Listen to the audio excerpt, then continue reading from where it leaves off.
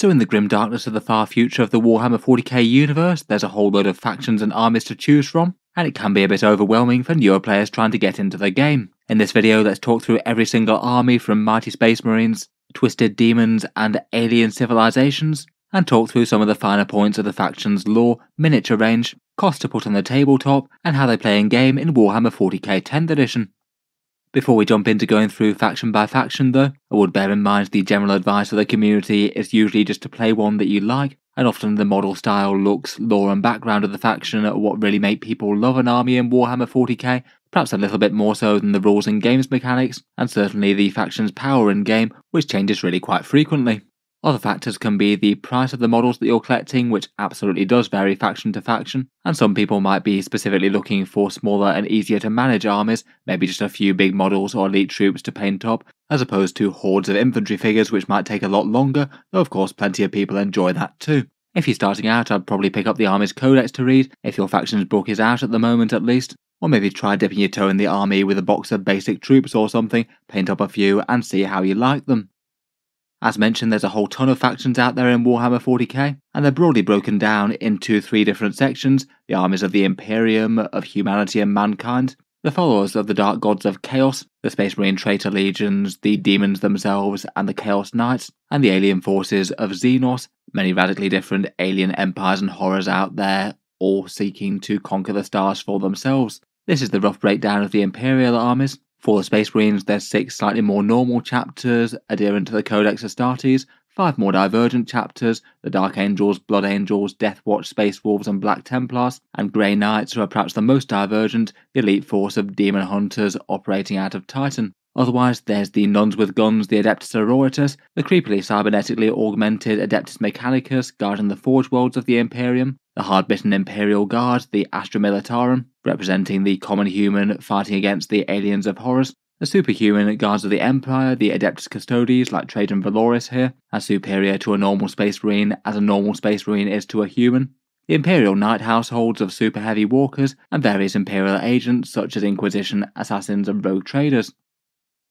For the Forces of Chaos, we have the Chaos Space Marines, the heretics who turned their backs on the Emperor during the Horus Heresy, and they have various sub-armies, Death Guard, Thousand Sons and World Eaters, each specifically devoted to one Chaos deity with all their quirks and fighting styles. There are the Chaos Demons, the physical manifestations of the Dark Gods, and the Chaos Knights, the Imperial ones that have fallen to Chaos and now reap bloody destruction across the Imperium. Finally, for the aliens classified under Xenos, there are the Space Elf Aeldari plying the void in their craft worlds, the Harlequin performers and the Death God worshippers of the Ynnari both included here. Their dark kin are the piratical raiders of the Drukhari, making war to raid, steal and enslave. From beyond the galaxy, the all-consuming swarms of the Tyranids move in, with Genestealer Cults infiltrating ahead of them to tell the coming of their star gods and undermine the planet's resistance. The Young Tau Empire fight with new technology and alien battlesuits. The Leagues of Votann are a cloned race of dwarf warriors, also high technology and fighting with AI augmentation within their ranks. The alien Orks love a good scrap and hurling themselves headlong into conflict, and the undead living metal forces of the Necrons rise from the tomb worlds to take back the empire that once was theirs. As you can probably tell, there's really quite a lot of stuff going on in the 41st millennium, so let's go through all these armies one by one, and we'll start with the Space Marines. The Space Marines are pretty much the poster boys of Warhammer 40k. Genetically engineered super soldiers and some of humanity's best troops, and fight against the many horrors that beset the Imperium, clad in mighty suits of power armour, wielding brutal chainswords, and firing off shells with their bolt weapons that fire many explosive shells at the enemy. Much of the entire 40k setting is really focused around the Space Marines and their exploits in the stars, from the Horus Heresy to the present day setting, and they're organised into their own unique chapters, each of which are sort of monastic knightly organisations with their own heraldry, fighting styles, and usually grave flaws of one sort or another.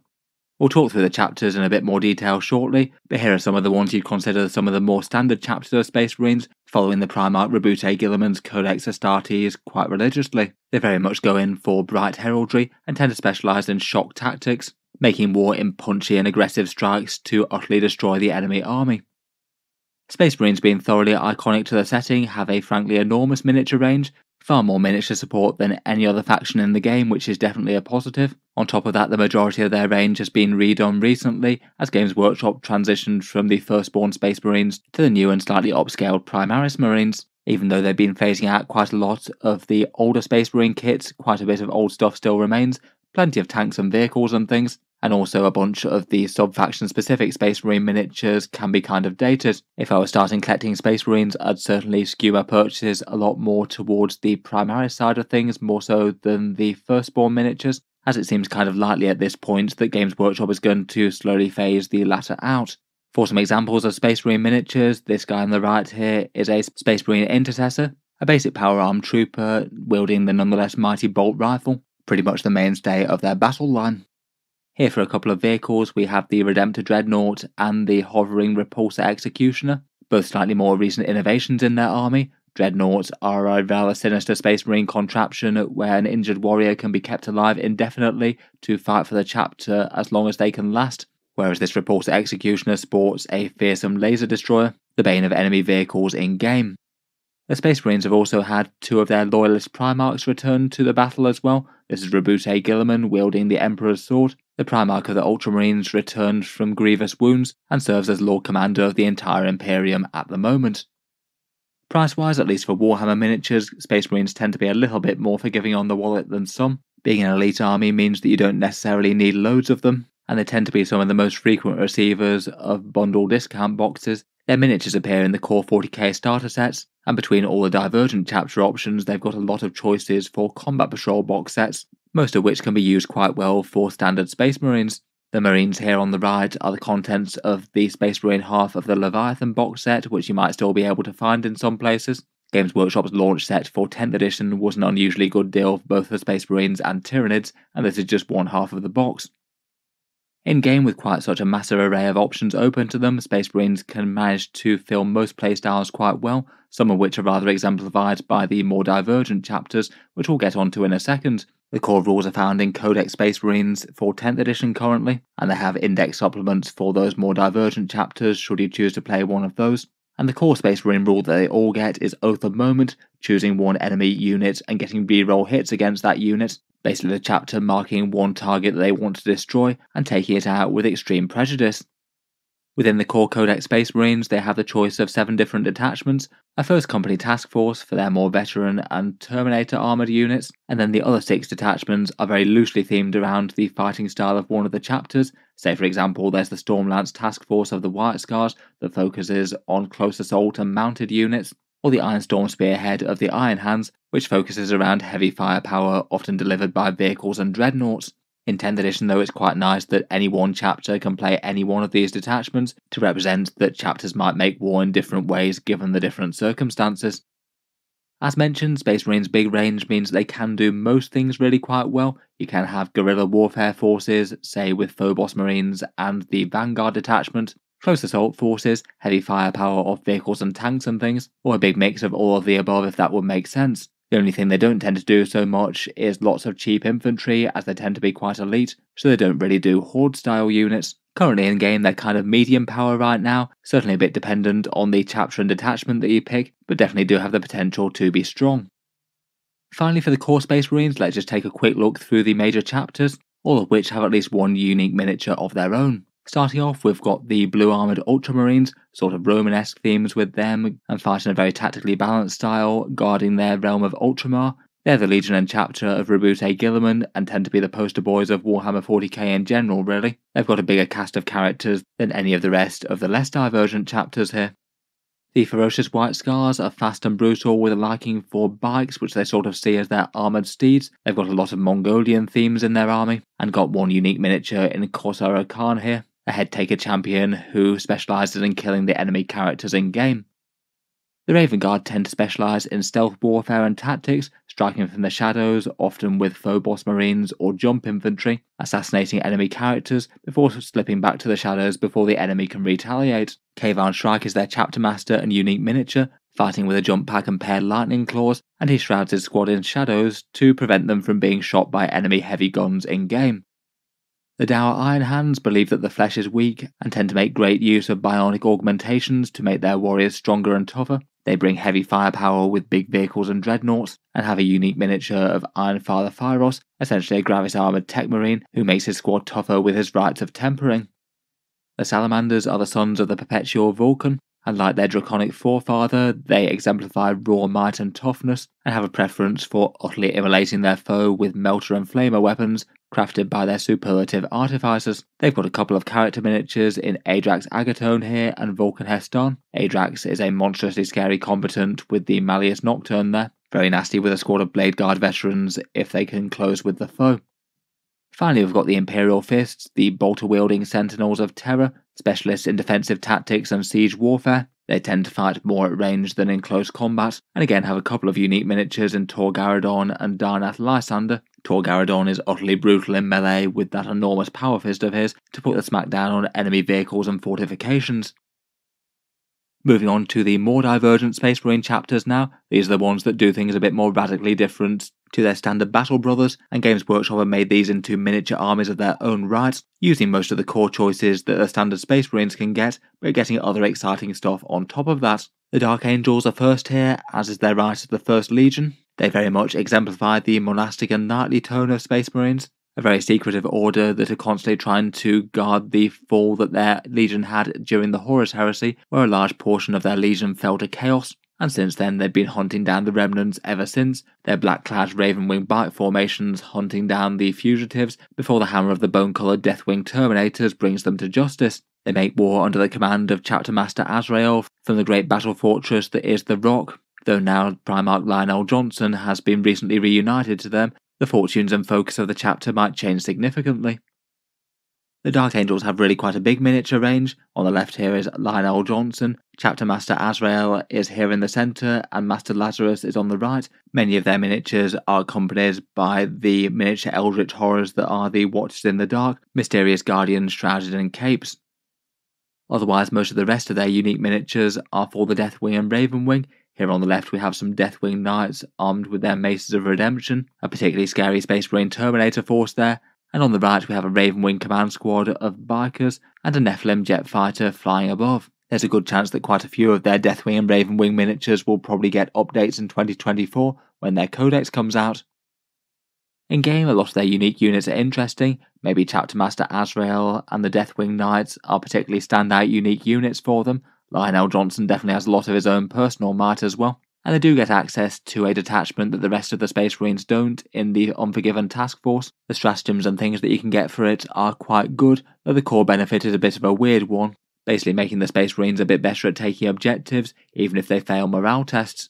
At time of recording for in-game strength, I feel like their unique units do add a lot, and seem to be doing quite well at tournaments with them, but usually it's with other detachments that isn't their Unforgiven Task Force one, as it maybe just doesn't really add all that much for them. In any case, if you want to collect an army of secretive monastic knightly Space Marines in deep green power armour, then the Dark Angels might be for you. Next up, for another flavour of knightly Space Marines, we have the Black Templars. They're a vast splintered chapter that's an offshoot of the Imperial Fist originally, under the initial direction of Sigismund, and they're basically a chapter that exemplifies the Crusading Knight. They operate out of Crusade fleets that are constantly purging their way across the galaxy, resupplying and recruiting as they go, and driving Xenos, Chaos and Heretic in front of them, put to death by Bolter, Chainsword and Flamer. In battle they tend to deploy large squads of chainsword-wielding Space Marines, like this Crusader squad that you can see on the right here. The new recruit Space Marine neophytes being trained up on the battlefield by their Initiate Battle Brothers in power armour, and given an introduction to the chapter in a trial by fire.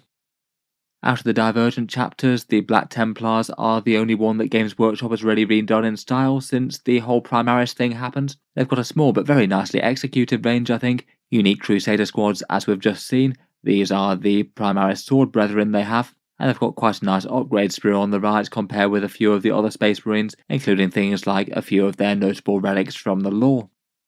They've also got quite a nice cast of characters as well. We've got High Marshal Helbrex, the Chapter Master on the left, the feared Emperor's Champion wielding the Black Sword centrally here, and they've got a couple of generic HQs as well, such as the Castellan, who's basically their captain, here on the right.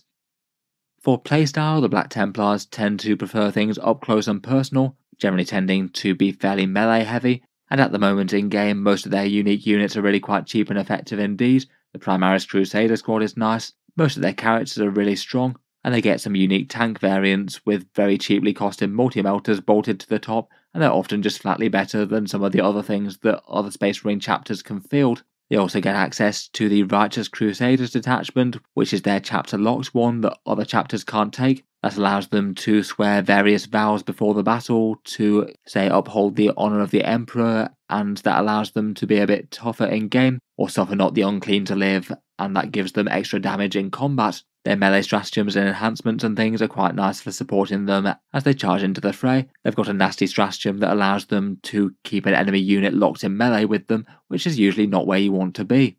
All of this comes together to be pretty good news for the Black Templars right now. They currently are really quite strong, winning a whole load of tournament games, and both the unique detachment and their unique unit options are rather nice. If you want to collect an entire army of black-clad, power-armoured Crusaders, then maybe the Black Templars are the right choice for you.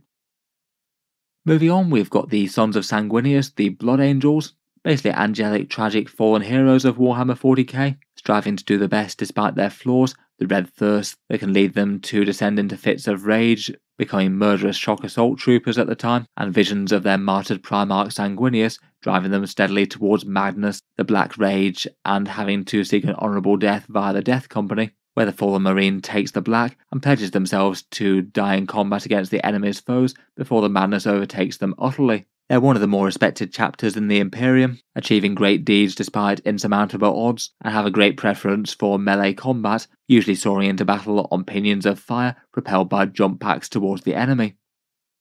Like the rest of these more divergent chapters, the Blood Angels have a fairly extensive range of their own. They've not seen that many releases in recent years from Games Workshop. Here are the two most recently updated characters, Mephiston the Lord of Death, who's conquered the Black Rage once and for all, and the ancient but nonetheless mighty Chapter Master Dante, Lord Commander of the Imperium Nihilus.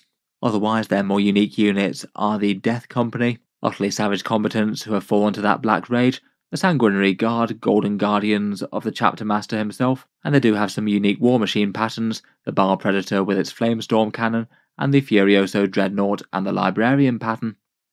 In-game, the Blood Angels unsurprisingly favour melee combat, usually making war with a heavy focus on their Death Company and Sanguinary Guard as their shock troops, the Baal Predators interesting enough in 9th edition with the big Flamestorm Overwatch, and the Librarian Dreadnought can teleport units around the board with its Wings of Sanguinius power, which is kind of cool as well. Their unique detachment is the Sons of Sanguinius one, which gives them a +1 attack and +1 strength on the charge, making them into excellent shock troops there. Though in general it's often not seen as quite as strong as one of the core Space Marine Gladius detachments, the advantage that gives you with getting your units to melee being quite a big one.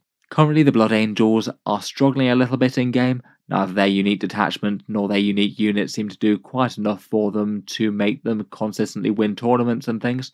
They might be a chapter that Games Workshop decides to reward with some points or rules updates in the future. In any case though, they're a fun and dynamic army to collect, and if you want to put a force of red armoured jump pack Space Marines on the board hurtling towards the enemy, then maybe the Blood Angels are the ones for you.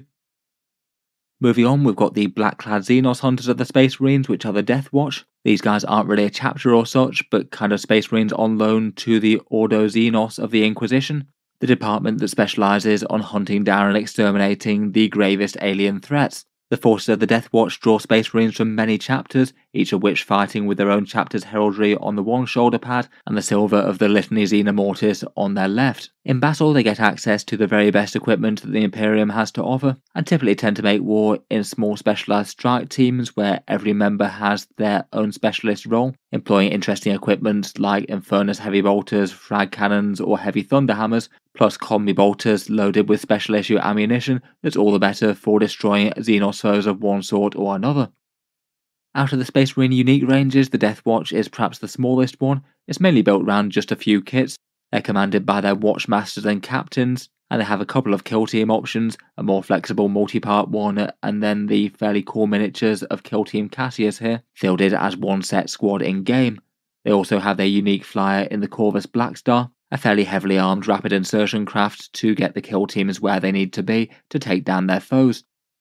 In-game, they most typically tend to specialise in close-range warfare, teleporting into position, and then striking the foe down with frag cannon fire and special issue ammunition stratagems. Perhaps at the moment the Proteus kill team and their standard Deathwatch veteran squads are some of the most interesting units, just due to the sheer amount of cool gear that they can bring and the flexibility at which they can deploy it. They're allowed to mix interesting unit types all up in one squad, so they have a squad of power armoured Space Marines plus some Terminators and Bikers, which is kind of abnormal. They also get access to their own unique detachment, the Black Spear Strike Force, and this basically allows you to cycle through different flavours of damage boost each turn, depending on what you need the most. Plus this is the way that you can access things like special issue ammunition, teleport tactics, and a few cool relics like the Tome of Ectoclades for damage dealing, or the Beacon Angelis to teleport a squad about. Currently at time of recording, I'd rank them as perhaps sort of medium to strong for Space Marines. Bringing excess damage is definitely a nice thing to add to the party with their Black Spear stuff, plus their unique units are kind of interesting, though I feel like losing the old style Oath moment with the wound rerolls was kind of nasty for them, as they quite like their devastating wounds weapons. Overall though, if you want to collect Space Marines of a very different flavour, a highly equipped Xenos hunting Spec Ops force, then the Deathwatch might be for you. The Space Wolves of Fenris are the more Nordic and Viking themed warriors, making war in their classic blue-grey armour, and they're a legion where the Canis Helix on their gene seeds can lead them to degenerate over time, becoming Savage Wolfen if left unchecked, half Space Wolf, half Werewolf, and a whole load of rage. The more tempered effects of this make them very mighty close quarters combatants, generally preferring to lay the enemy low with frost weapons and hammers in combat, and they have long been under the command of Logan Grimnar, who has led them against many confrontations with their historic rivals the Thousand Sons over the chapter's long and sagaed history. The Space Wolves really do have quite a big range of unique miniatures, including an awful lot of characters, though I would say that quite a lot of it's kind of old at the moment. Things like their Grey Hunters and Bloodclaws are fairly old even for firstborn Space Marine kits, and they've only had a few slightly more recent updates, like Ragnar Blackmane being remade down on the bottom in the centre here. At some stage I'm sure Games Workshop will get around to redoing their range in full Black Templar style. Otherwise on the top left here we have the devolved Savage Wolfen, and Logan Grimnar riding his Storm Rider chariot, pulled by a couple of Thunderwolves. It's definitely not a Santa sleigh. Otherwise the Space Wolves definitely have a wolf fixation, they even have Thunderwolf cavalry, and typically a lot of their miniatures are draped in furs, like the Wolfguard Terminators here. Quite a fun and flavourful kit.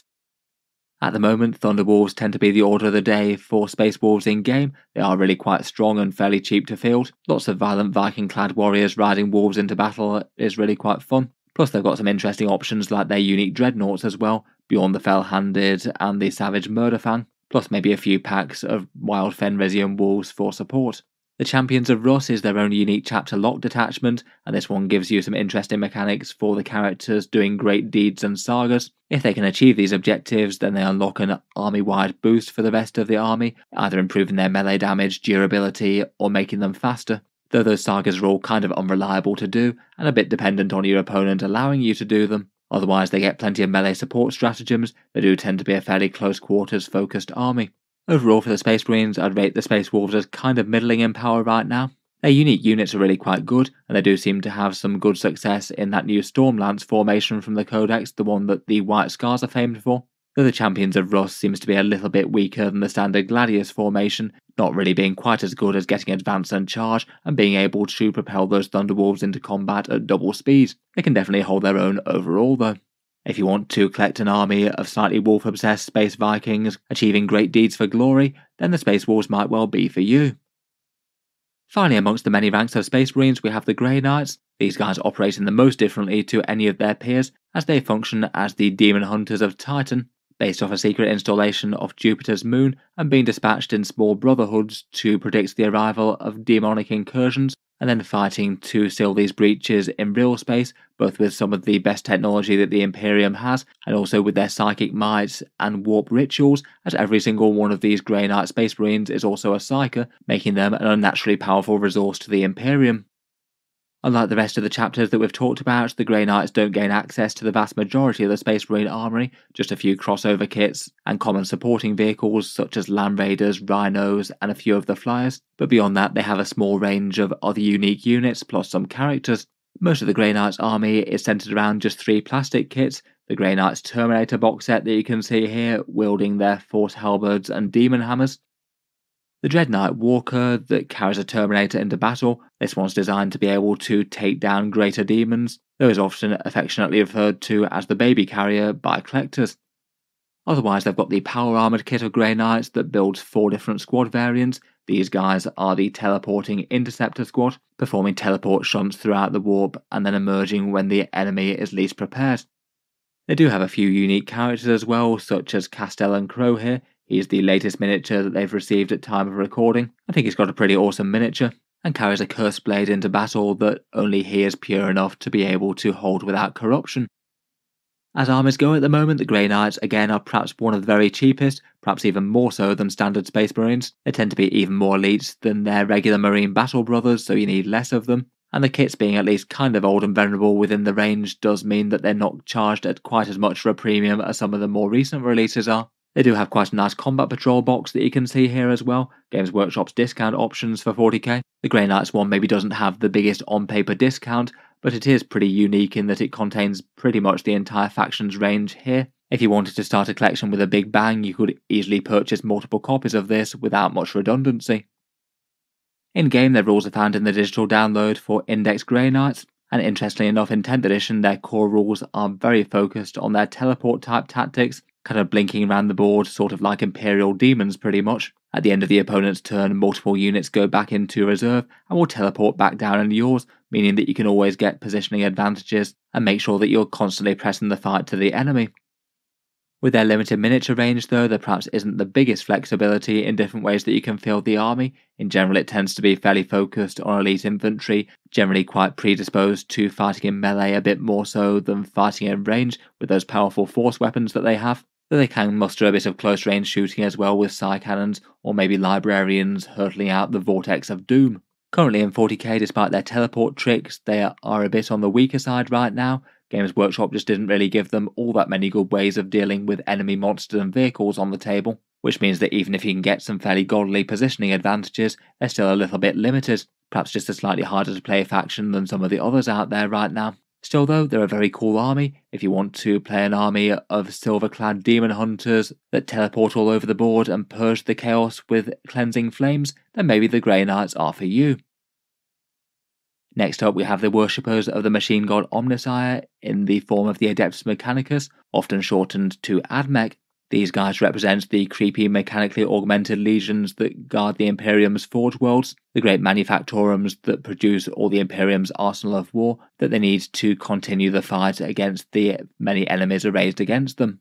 Making up the core of their forces are legions of Skitarii, previously human soldiers that have been ravaged by bionicle mechanics, so are more akin to semi-living robots right now, and they often deploy all sorts of exotic technology in support of them. Much devastating and arcane weaponry is found amongst their ranks. With some of their more exotic creations, they do have a bit of a steampunk vibe, I think. Miniatures wise, their range is now a fairly medium sized one, a relatively recent army in Warhammer 40k that have been around for less than a decade.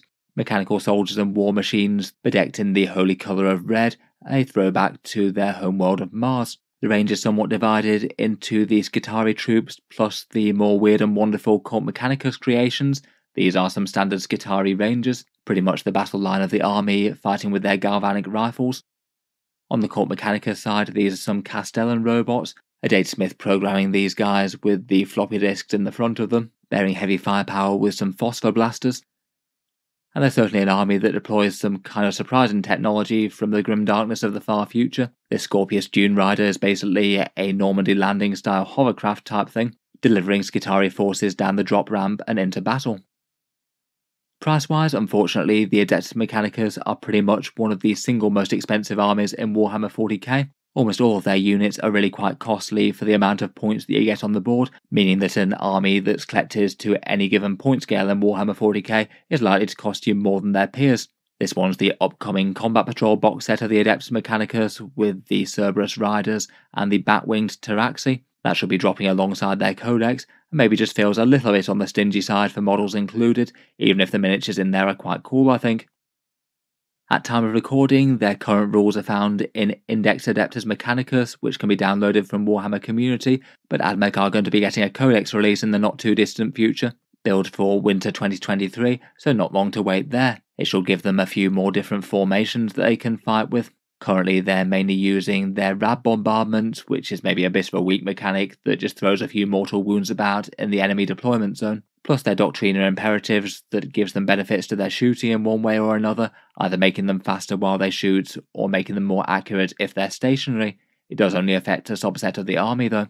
Playstyle wise, I'd certainly say that AdMech are more focused on ranged warfare compared with close combat, though they do have a few melee specialists, things like the Sindonian Dragoons with their taser lances, or the creepy Rust Stalkers with their augmented arms and legs. They'll be led into battle by some tech priests chanting hymns to the Omnissiah and making their armies more powerful in one way or another. Have access to really quite a lot of small skirmisher type units, things like those Taraxi and the Cerberus cavalry that range ahead of their forces.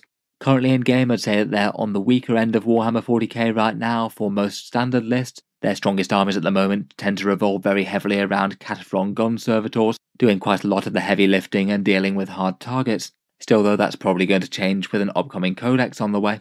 Overall, if you want to collect a mechanically augmented machine force of the Omnissiah and destroy the enemy with crackling heavy weapons, then the Adeptus Mechanicus might be for you.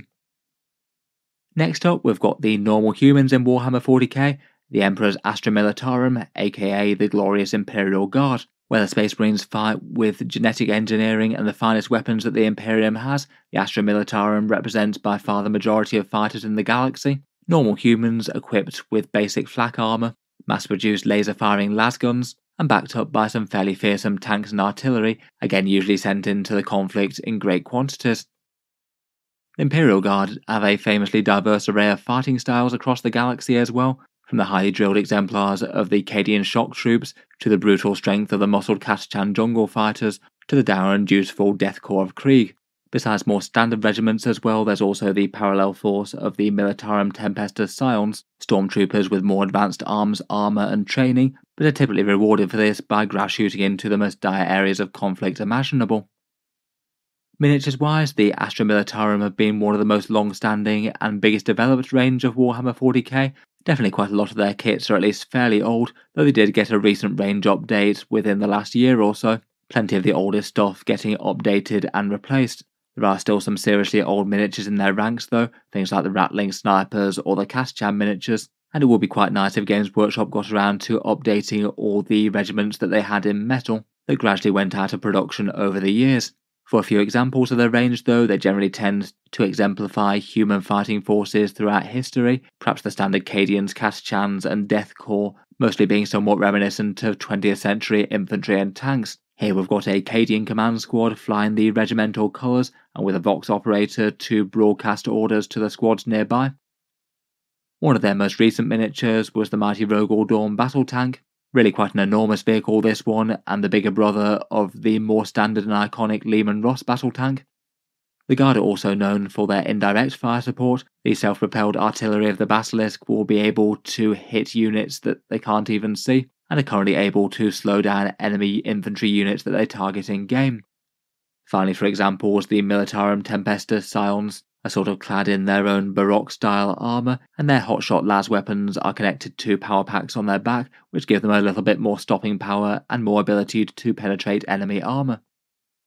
Unfortunately, like the Adeptus Mechanicus, the Astra Militarum are well known to be one of the most expensive armies that you can collect in Warhammer 40k, due to their luckless nature of being standard humans trying to fight against a galaxy of horrors. Their usual forces aren't particularly elite, so you need quite a lot of them. Besides their tanks and armour, most of their squads and things don't really cost all that many points in-game. Second-hand miniatures could be handy for building up a collection, plus third-party manufacturers or 3D printed bits. Due to their variety, you can basically have quite a lot of just generic sci-fi dudes in space, holding energy weapons of one sort or another, and they can fill in for your rank and file. Their Combat Patrol box set here I think isn't the worst entry to the faction. It gets you a core of infantry with a command squad, plus some heavy weapons and a scouting sentinel. In-game, the Guard are currently represented by their index download from the Warhammer community page. There's no codex announced for them yet. Their core rules are heavily focused around their system of orders. Their commanders can order squads to move, or take aim, making them a little bit faster or a little bit more accurate as needed. And I think it's quite evocative to have an old-school command-style structure in place. In battle, they tend to have heavy firepower backed up by attrition warfare with lots of bodies on the ground. Typically, tanks and artillery tend to be some of the main damage dealers of the army, with waves of infantry being sent forward to take objectives and grimly hold the line against the horrors that are coming towards them. Their combined regiment means that you can get reinforcements of units that you lose in game, and they do have plenty of other interesting auxilia and options that they can ally in, things like the abhuman Ogren and Borgrins that can handle themselves in close combat a bit better than the regular humans. Overall, currently in Warhammer 40k they probably are still a little bit weaker than most.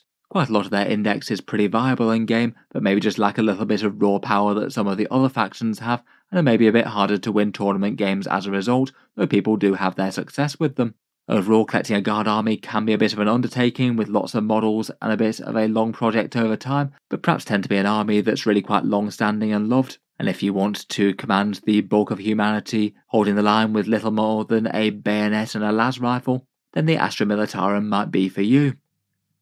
Moving on, we've got the golden armoured super soldiers of the Adeptus Custodes. These guys are essentially the Emperor's own Space Marine Legion, but their arcane genetic alchemy and the Emperor's own gene seed put them as far above a regular Space Marine as a regular Space Marine is above a standard human. The Custodes are the most elite fighting force in the Imperium, and the 10,000 stand strong against any enemy threats that might threaten the throne world of terror itself and seek to behead the Imperium and kill the Emperor.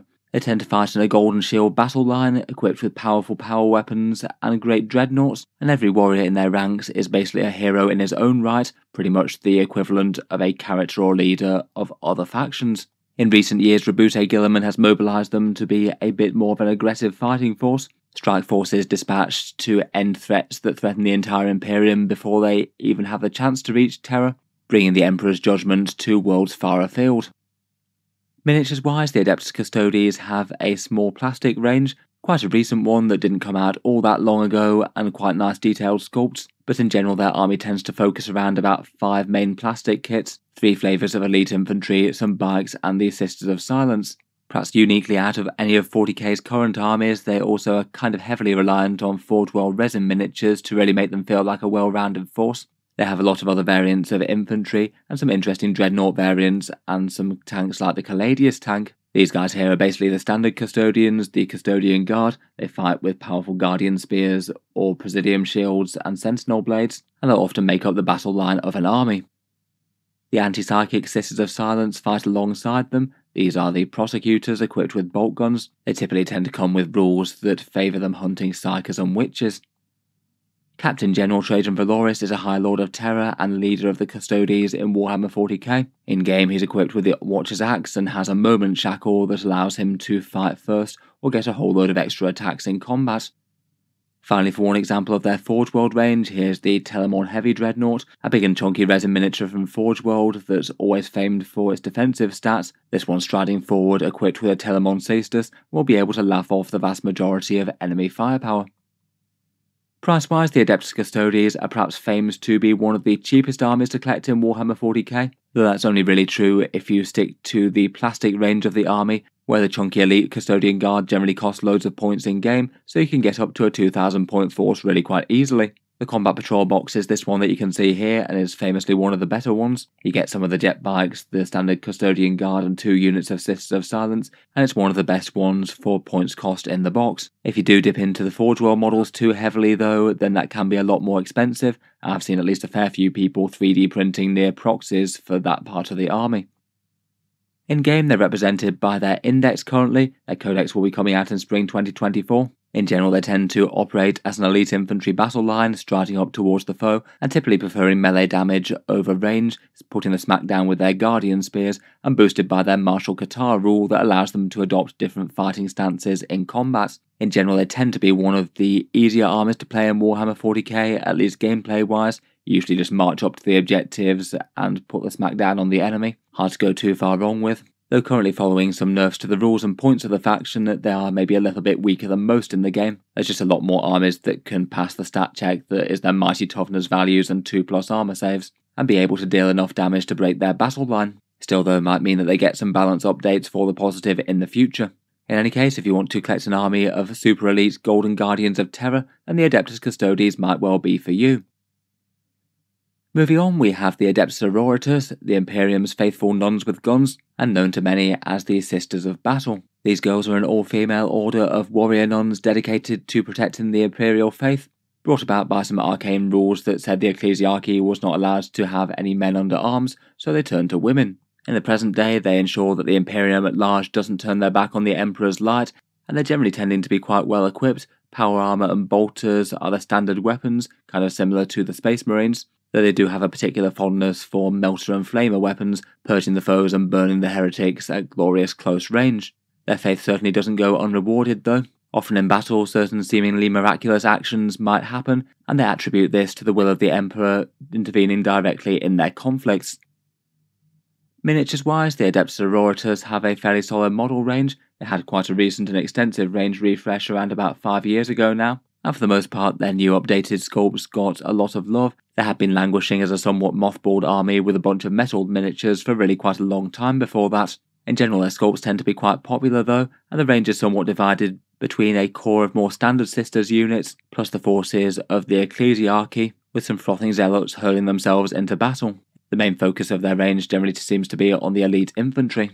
First up, here's their standard battle sister squad, supported by a couple of sinister cherubs bearing censers. Here's the fancy rolling reliquary that is the Immolator, a bit of a mad tank with some enormous heavy flamethrowers to purge the Emperor's foes, while also being a little rolling shrine with a bunch of stained glass on there. For some elites of the sisters, here are the Seraphim, descending from the skies like angels of death and fighting with dual bolt pistols or hand flamers. And here's one of the mad miniatures of the ecclesiarchy, the rampaging torture device that's known as the Penitent Engine, a grave convicted sinner of the Imperium strapped to it to feed the machine, which hurls itself into battle to get itself destroyed and take down a lot of the enemies with it. Price-wise, to collect the Sisters of Battle with quite a lot of new kits and tending to be somewhat elite but maybe not to the extent of Space Marines, it is quite an expensive affair. Particularly a fair few of their elite infantry just don't really get you many points on the board for how much they cost. I would say that their combat patrol is a fairly good one though. It does have the disadvantage of being monopost models and maybe some slightly small weird unit sizes here, but you do get quite a lot of miniatures on the board with it. If I was starting Sister of Battle, I'd likely pick up a couple of copies of this. Rules-wise, their army is found in Index Adeptus Sororitas at the moment. At time of recording, their next codex hasn't been announced, and their core rules involve generating miracle dice from the enemy destroying your units or certain other actions, and then you roll that dice and you keep the result, and you can substitute that result into later dice rolls, so ideally you want lots of sixes. Can be a really big deal if you hit an enemy with a big multi-melter shot and it goes through their armour, then you can just automatically plug in a 6 damage result to capitalise on extra power when you need it the most. Their squads also get a bit stronger as their members are martyred, but that does kind of depend on the units being injured but not killed, and maybe doesn't have as much impact in game. Traditionally, the Sisters have generally been an army of heavy-hitting damage dealers on kind of fragile elite infantry, things like Retributors or Repentia that have loads of damage but aren't too hard to take down. They do have quite a lot of melee units and a big emphasis on close-range shooting, things like melter guns and flamers. Currently, weirdly enough, Games Workshop's got the balance of the index a little bit strange. Often lists tend to go really quite heavy on their armour, like Exorcists or Castigator battle tanks. Though quite a lot of heroes and their unique leader units do tend to be quite powerful, such as Saint Celestine here. Currently, for strength in Warhammer 40K and tournament performance, they seem to be around about mid-strength really. I feel like GW could probably do things to improve the internal balance of their codex though, and make a few more choices a bit more tempting. In any case, if you want to collect an entire army of power-armoured warrior nuns, then maybe the Sisters of Battle might be for you. Moving on, next up we have the Imperial Knights. Basically an entire army of vehicles and super heavy walkers piloted by nobles, going to war in the colours of their household and achieving mighty victories for the Imperium. The Imperial Knights often tend to fight as a force of knights and squires, nobles and the super heavy walkers backed up by their armiger bondsmen, and fighting great noble households that are either allied to the Imperium itself or the Adeptus Mechanicus, perhaps not too surprising given the need to manufacture and produce and maintain these mighty warsuits. Miniatures-wise, knight armies tend to look quite striking on the table. Again, all the miniatures are relatively recent ones as far as Games Workshop goes, built around 3 main plastic kits that build multiple variants of knight-class walker, and then there are a few that seem to be packaged and more aimed at the Horus Heresy, some plastic Cerastus knights, and a couple of somewhat expensive Forge World resin ones. On the right here we have the Armiger Warglaves, often functioning as basically the battle line and basic troops of the army, given that these are the smaller squires in the army pretty much. They fight with some powerful anti-tank weapons with the Thermal Spear and the Reaper Chaincleaver. The most standard class of Imperial Knight is the Custodes class, and this one is a Warden in that class. Wardens fight with the Avenger Gatling Cannon, an enormous weapon that can pulverise enemy infantry formations and is particularly good at slaying Space Marines. In game currently, they're rather resolute and have extra defensive rules, making their armigers harder to kill. The Dominus class Knight packs the most firepower out of any of the plastic model classes. This one is the Knight Castellan and has a massive volcano lance plus an enormous plasma weapon, and is covered with other guns like twin melter guns, siege breaker cannons, and shield breaker missiles. Castellans tend to be the choice if you just absolutely want to lay waste to enemy armour with that volcano lance. Then the ones that are more aimed at heresy, this one is the Plastic Knight Lancer. It does have rules for Warhammer 40K though. These ones are utterly brutal, charging into melee with their shock lancers. And finally here we have an example of the Resin Knight Porphyrion. This one's one of the expensive ones from Forge World and is the single biggest Knight class. The Porphyrion's armed with some enormous Magna las cannons that utterly lay waste to enemy armour. In general, I'd argue that the Imperial Knights tend to be one of the cheaper armies to collect in Warhammer 40k. Unfortunately, they don't tend to have any discount deals, but you don't really need that many models to create a completed army. An army of Imperial Knights could just literally be 4 big models, kind of expensive, but maybe not so compared with the amount of kits that you need to get to any given points level of other factions, and the armors I think tend to be a bit better than normal for most 40k vehicles. I'd certainly recommend using some magnets for the big knights. It can be really quite nice to swap out loadouts between games, and it means that you can really quite easily have just about all the options available to the faction just by swapping out arm loadouts. In-game, their rules are found in Index Imperial Knights. The core rules for the faction are the Code Chivalric oaths that you can swear. You either get extra damage or extra mobility, and you have to try and do a quest like Destroy the Enemy Warlord. If you manage that, then you earn some command points, and you also get some further boosts. The core detachment rule for the faction gives you a Feel No Pain type save, so a little bit more durable than you otherwise would be. In terms of playstyle, the Knights are a bit different of an experience compared with the majority of 40k armies out there. You are basically just playing an entire army worth of vehicles and lots of super heavy walkers, so it does mean that just about every list that you make is kind of going to be a skew list, and sometimes that can make them feel a bit weird when they're interacting with other enemy armies. Some enemy units are going to be kind of pointless. It might be a little bit of a stat check as to how much anti-tank they brought, maybe a little bit more problematic at a very casual level as opposed to a competitive one. Otherwise though, they do tend to be a fairly easy to master playstyle. Just literally a lot of heavy weapons and big chunky vehicles is hard to go too far wrong with, when every model in your army is a scary damage dealer. Otherwise they have a mechanic for bondsman abilities between their armigers and Custodes Knights, where if you run them in pairs then you can get some benefits for your little guys. Overall, again, maybe kind of similar to the Adeptus Custodes. They were very strong at the start of 10th edition, then got toned down in power really quite radically. They do tend to be an army that does a bit better at more casual levels compared with more competitive levels though. In any case, if you want to collect an army of chivalric super heavy war machines, then maybe the Imperial Knights are for you. Finally, for the forces of the Imperium, we come to the Imperial Agents. The forces of mankind have many and diverse forces across the galaxy, a lot of which aren't really armies in their own right, but might well show up on the battlefield for one reason or another, either to complete specific missions, command armies, or out of sheer desperation and necessity. They're the shadowy forces of the Commanding Inquisition with their unquestioned authority, Imperial assassins sent to take down certain key targets, and rogue traders plying the void and fighting where their fortune takes them. Miniatures wise, quite a few of the squads of these have been released in kill team type boxes recently, such as the Imperial Navy Breachers here. The assassins have also received at least somewhat recent miniatures. A few of the Inquisitors are resin miniatures and kind of dated though. One of the classic Inquisitors is Inquisitor Kotiaz. He's got a very Imperial looking double-headed Cyber Eagle there, plus his nemesis Demon Hammer. And here's an Adeptus RBT's Exaction Squad, pretty much the Imperial Police or FBI, typically sent to apprehend and capture very high-value targets such as rogue planetary governors or alpha-level psychers going rogue. The rules for these guys operate somewhat differently to the rest of the Imperial forces. They come as a 40k index download, but don't actually have any core rules or stratagems or things like that. They've just got rules for allying to any Imperial force, where different points levels can take different amounts of them, usually different numbers of characters plus retinues. How they play really does depend on the unit or the character in question.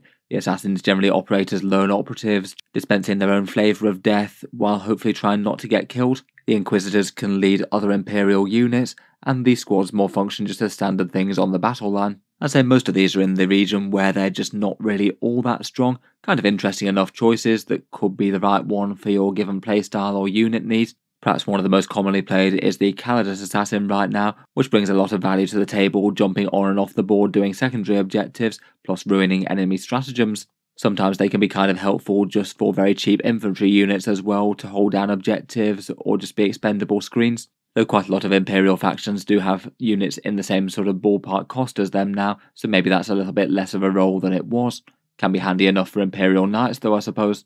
In any case, if you want to add a little bit of inquisitorial authority or harness some powerful assassins allied to your forces, then you can put in some Imperial Agents in your army.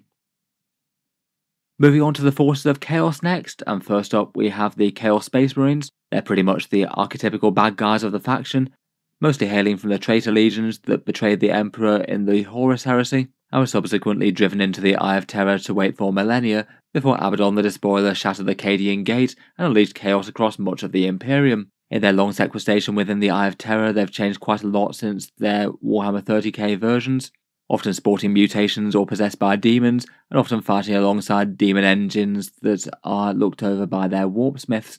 Like the Loyalists, their legions are really quite distinct in character, having a lot of their own personality, whether it's the spooky scary Night Lords or the profanely zealous preachings of the Word Bearers.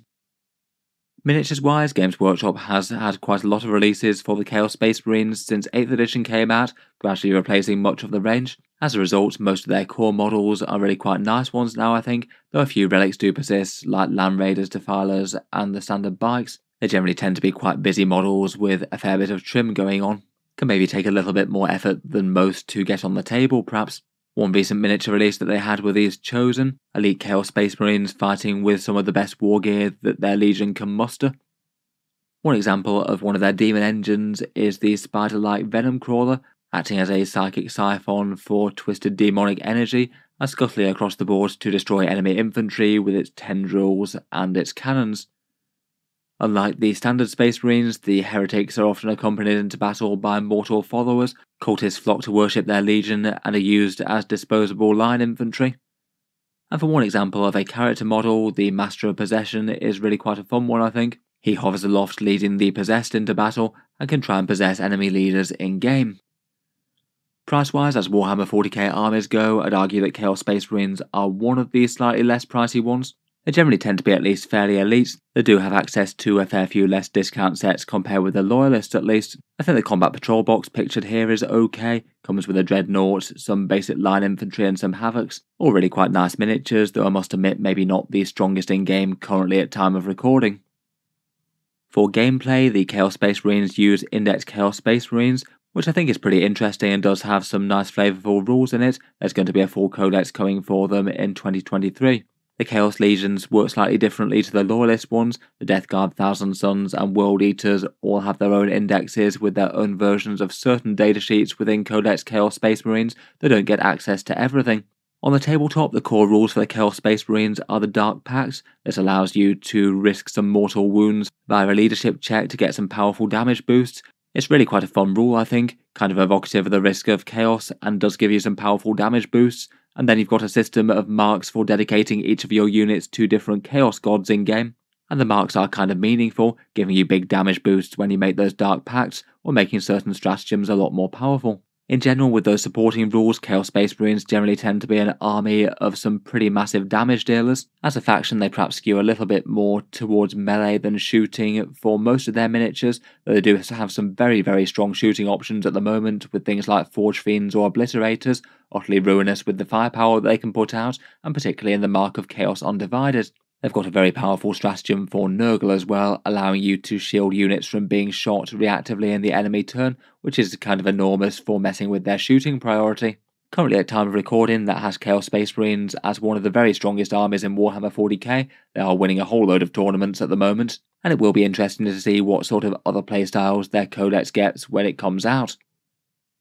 Finally, I thought that seeing as these sub-faction themes are just perhaps a bit more big for the Chaos Legions compared with certain other armies out there, it might be worth going through them individually. Currently at time of recording, they don't really have any big in-game rules differences. You still use the same Chaos Codex and represent them via the miniatures that you pick, but they do have pretty strong theming and a lot of backstory behind them. Unfortunately, Games Workshop doesn't really provide as much support for the unique Chaos Legions compared with the Loyalist ones. Lots of Chaos Legions don't have their own unique special character or anything, though if you do dip into the Horus Heresy range a little bit, you can find some Forge World options that give you some really quite nice themed bits, which could be nice to mix in with some plastic kits in the army. Could be worth a look if you want to create something unique, and of course plenty of third-party bits manufacturers make some pretty relevant stuff.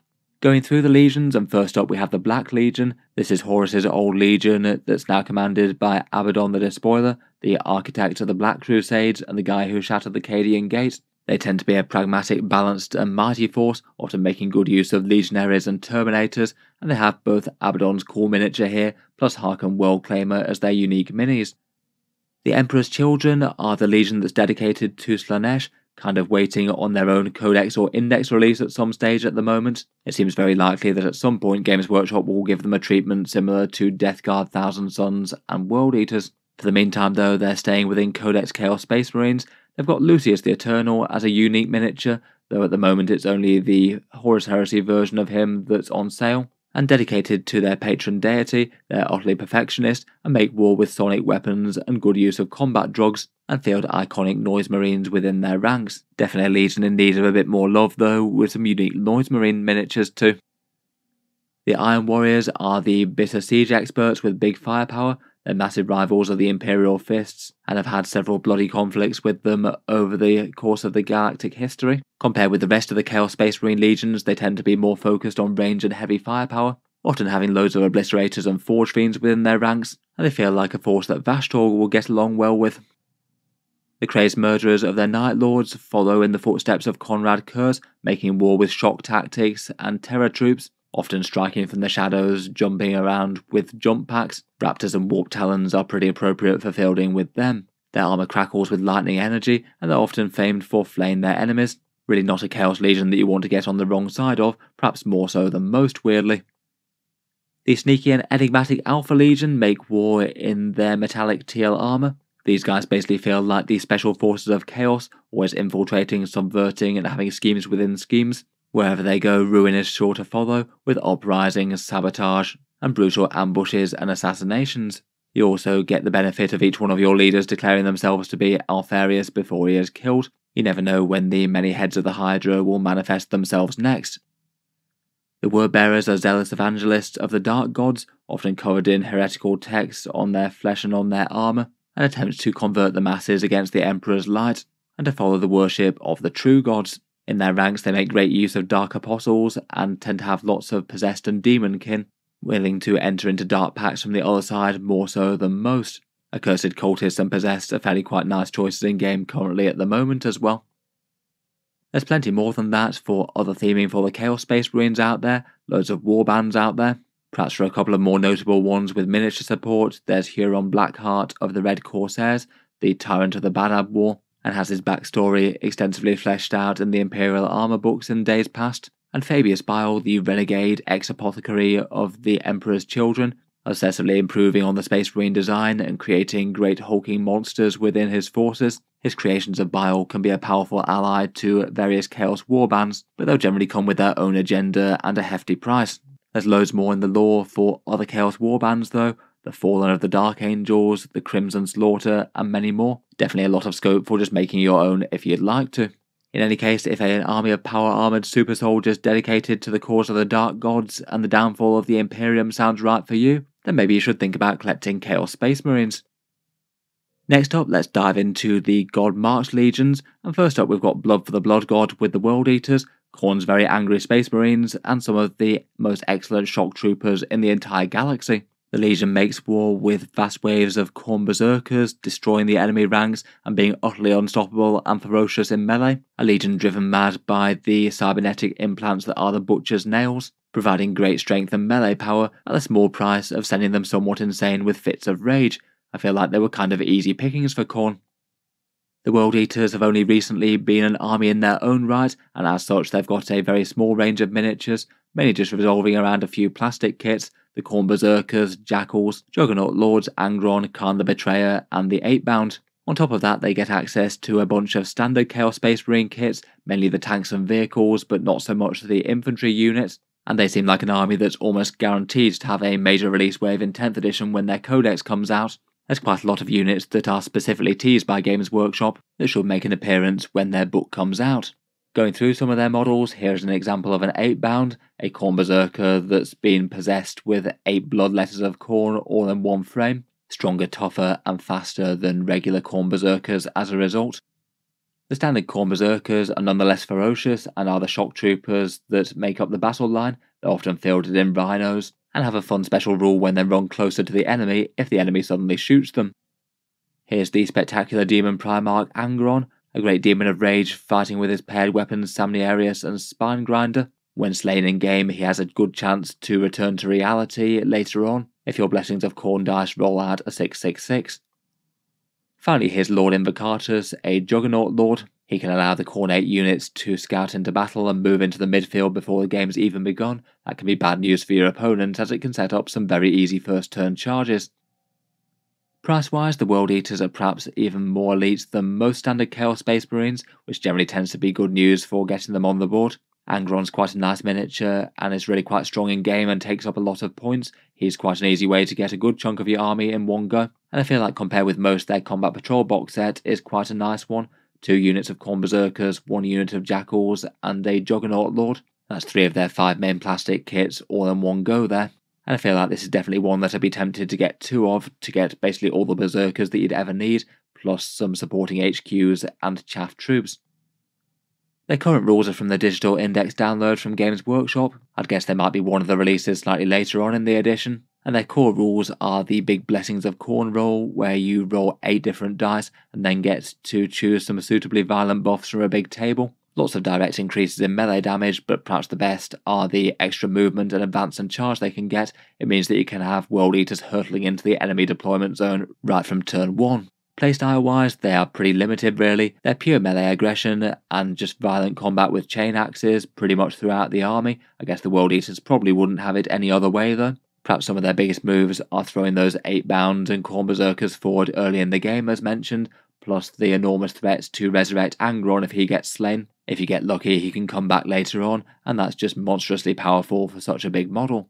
Overall, between all that, they seem to be doing pretty well overall with a good win percentage at tournaments, and it seems to be a good time to be a chain axe wielding maniac of the Blood God. Overall, if you want a terrifying army of shock trooper Chaos Space Marines that just charge forward and hack things to bits, then the raw aggression of the World Eaters might be for you. From Khorne to Nurgle next, and here we have the diseased legions of the Death Guard. Mortarion sons made a pact with Nurgle as warp plagues tore through their becalmed ships in the warp, and now the entire legion is in a state of perhaps semi-undeath, bodies rotting and falling apart at the same time, but nonetheless perpetually living and marching ever onwards, making their Plague Marines spectacularly hard to kill with conventional weapons. As per their patron deity, they make war with chemical and disease warfare, often in a grim, grueling war of attrition. Bloated demon engines and blight launchers spew forth all sorts of noxious chemicals, and they're often accompanied into war by shambling poxwalker hordes, cultist followers reduced to mindless zombies of Nurgle. Miniatures wise, compared with the Thousand Sons and World Eaters, they've got a far bigger range than those guys, given that they were the antagonist faction out of 8th edition, so basically most of their range is both quite recent and also quite nicely executed, I think. Their miniatures maybe are a little bit busy, and the disturbing plague aesthetic perhaps appeals to some people more than others, but they do have a whole load of character. Here are the basic battle line Plague Marines, equipped with all manner of heavy weapons and heavy plague weapons in combat. The box of them comes in Nurgle's iconic number of 7. For some elite of the Death Guard, there are the Deathshroud Terminators, fighting with their iconic scythes. A pretty brutal force in game, very slow and inexorable, but murderous in combat and very hard to kill.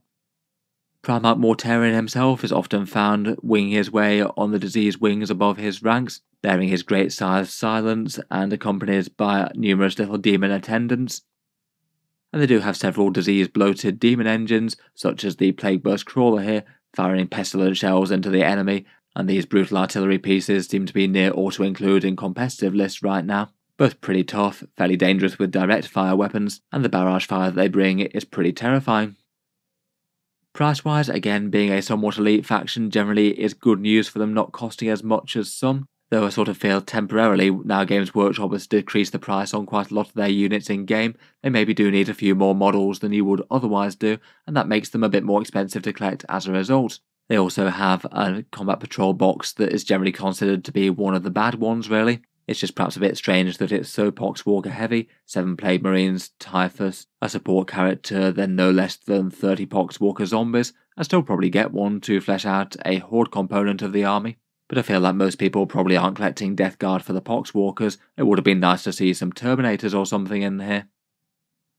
Currently their rules are still via a digital index download, no announcement of the codex yet so far, and their core rule is kind of a fun Nurgle-ish one. Enemy units within contagion range of their forces get various debuffs, -1 toughness from the core rule, and then things like either -1 to hit, or your weapons being an extra AP more effective against them, perhaps being particularly punishing for enemy melee troops needing to get close and suffering some big debuffs and being easy to kill when they are. Traditionally, Death Guard have generally tended to be an excessively durable anvil of a faction, typically dealing not that much damage but being able to take a lot in return.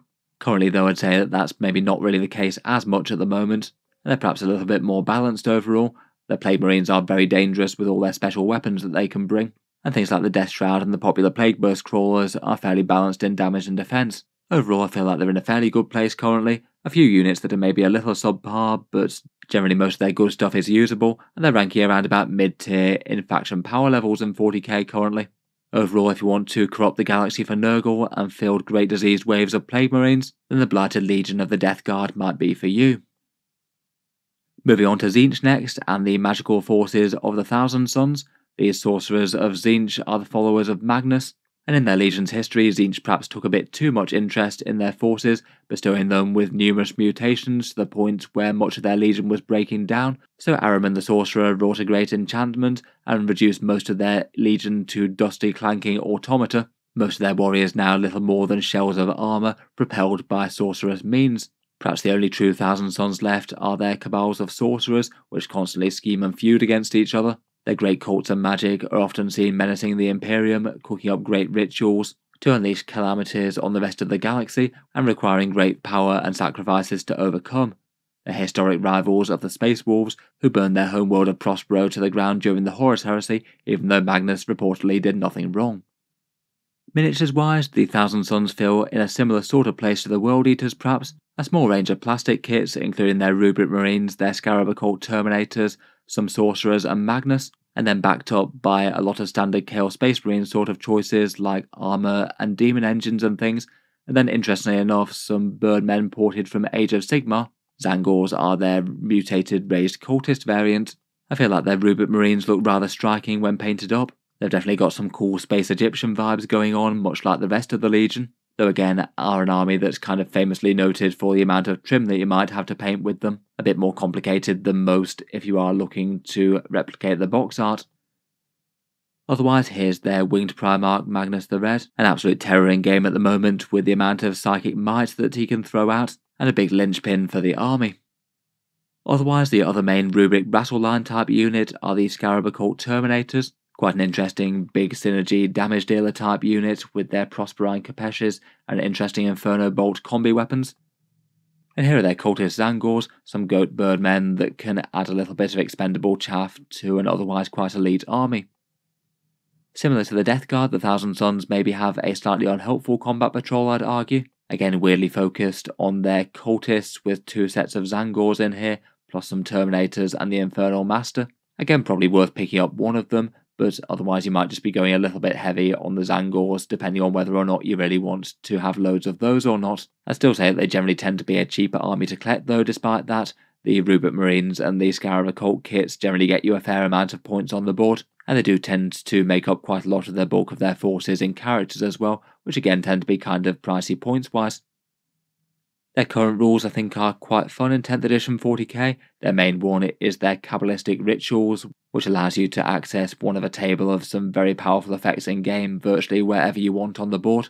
Thousand Sons really feel like an army that has a massive amount of options available to them, with things like double moves, extra damage via Doom Bolt, or removing enemy saves able to pop up where they want. Their Cult of Magic amplifies any psychic damage that the unit does, and with lots of sorcerers that tends to be quite a bit. And in general their main playstyle tends to be some pretty character heavy elite infantry, lots of small squads of Rupert Marines, maybe some Scarab Occult Terminators, and lightly Magnus, with a great number of different kinds of sorcerer in their ranks, marching up to the objectives and holding them against the enemy. A fair few of their non-sorcerer things and Zangors are maybe a little bit underpowered at the moment though.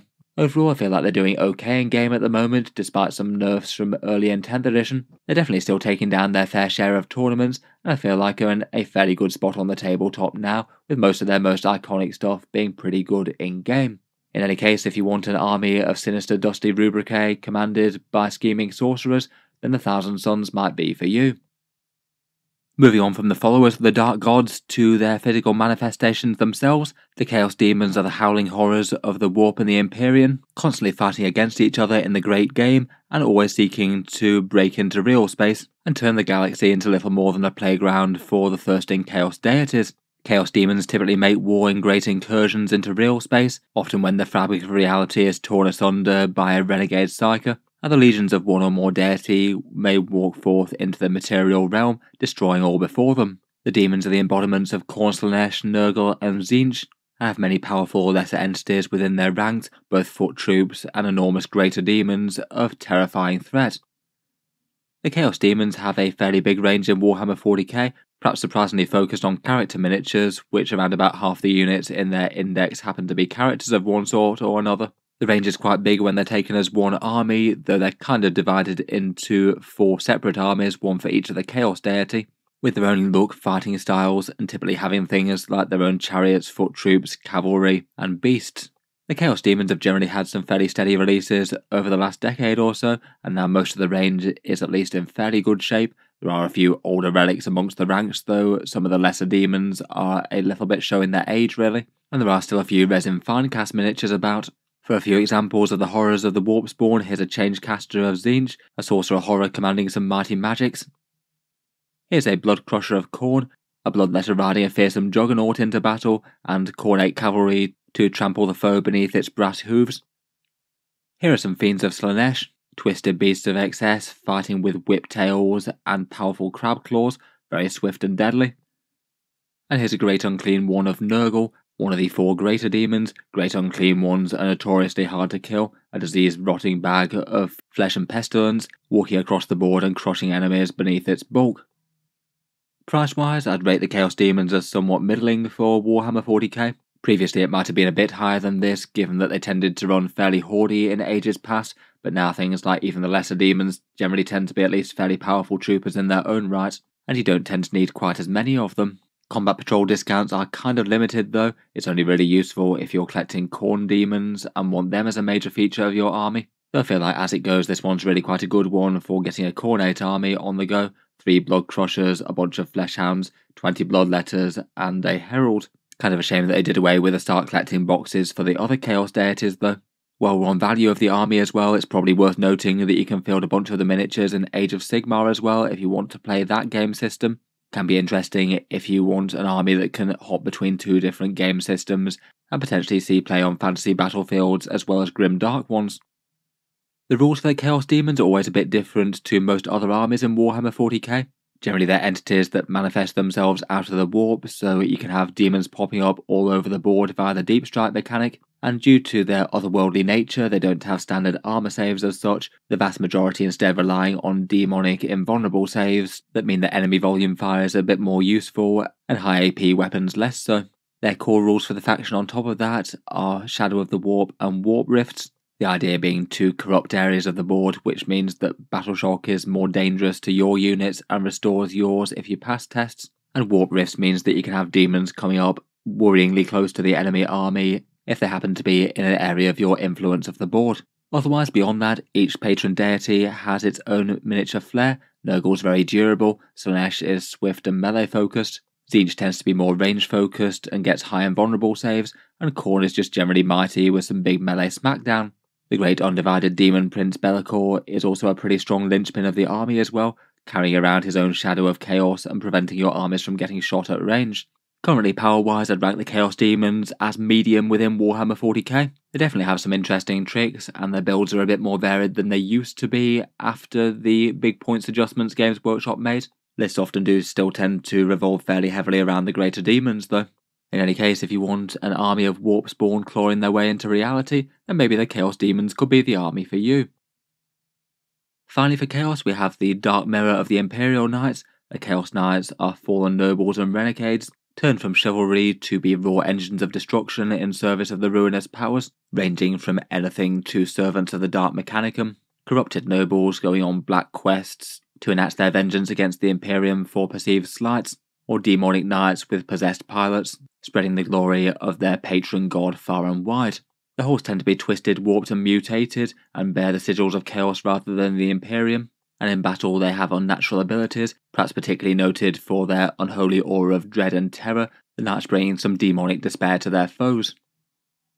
Miniatures wise, the Chaos Knights force is pretty much the Dark Mirror of the Imperial Knights range.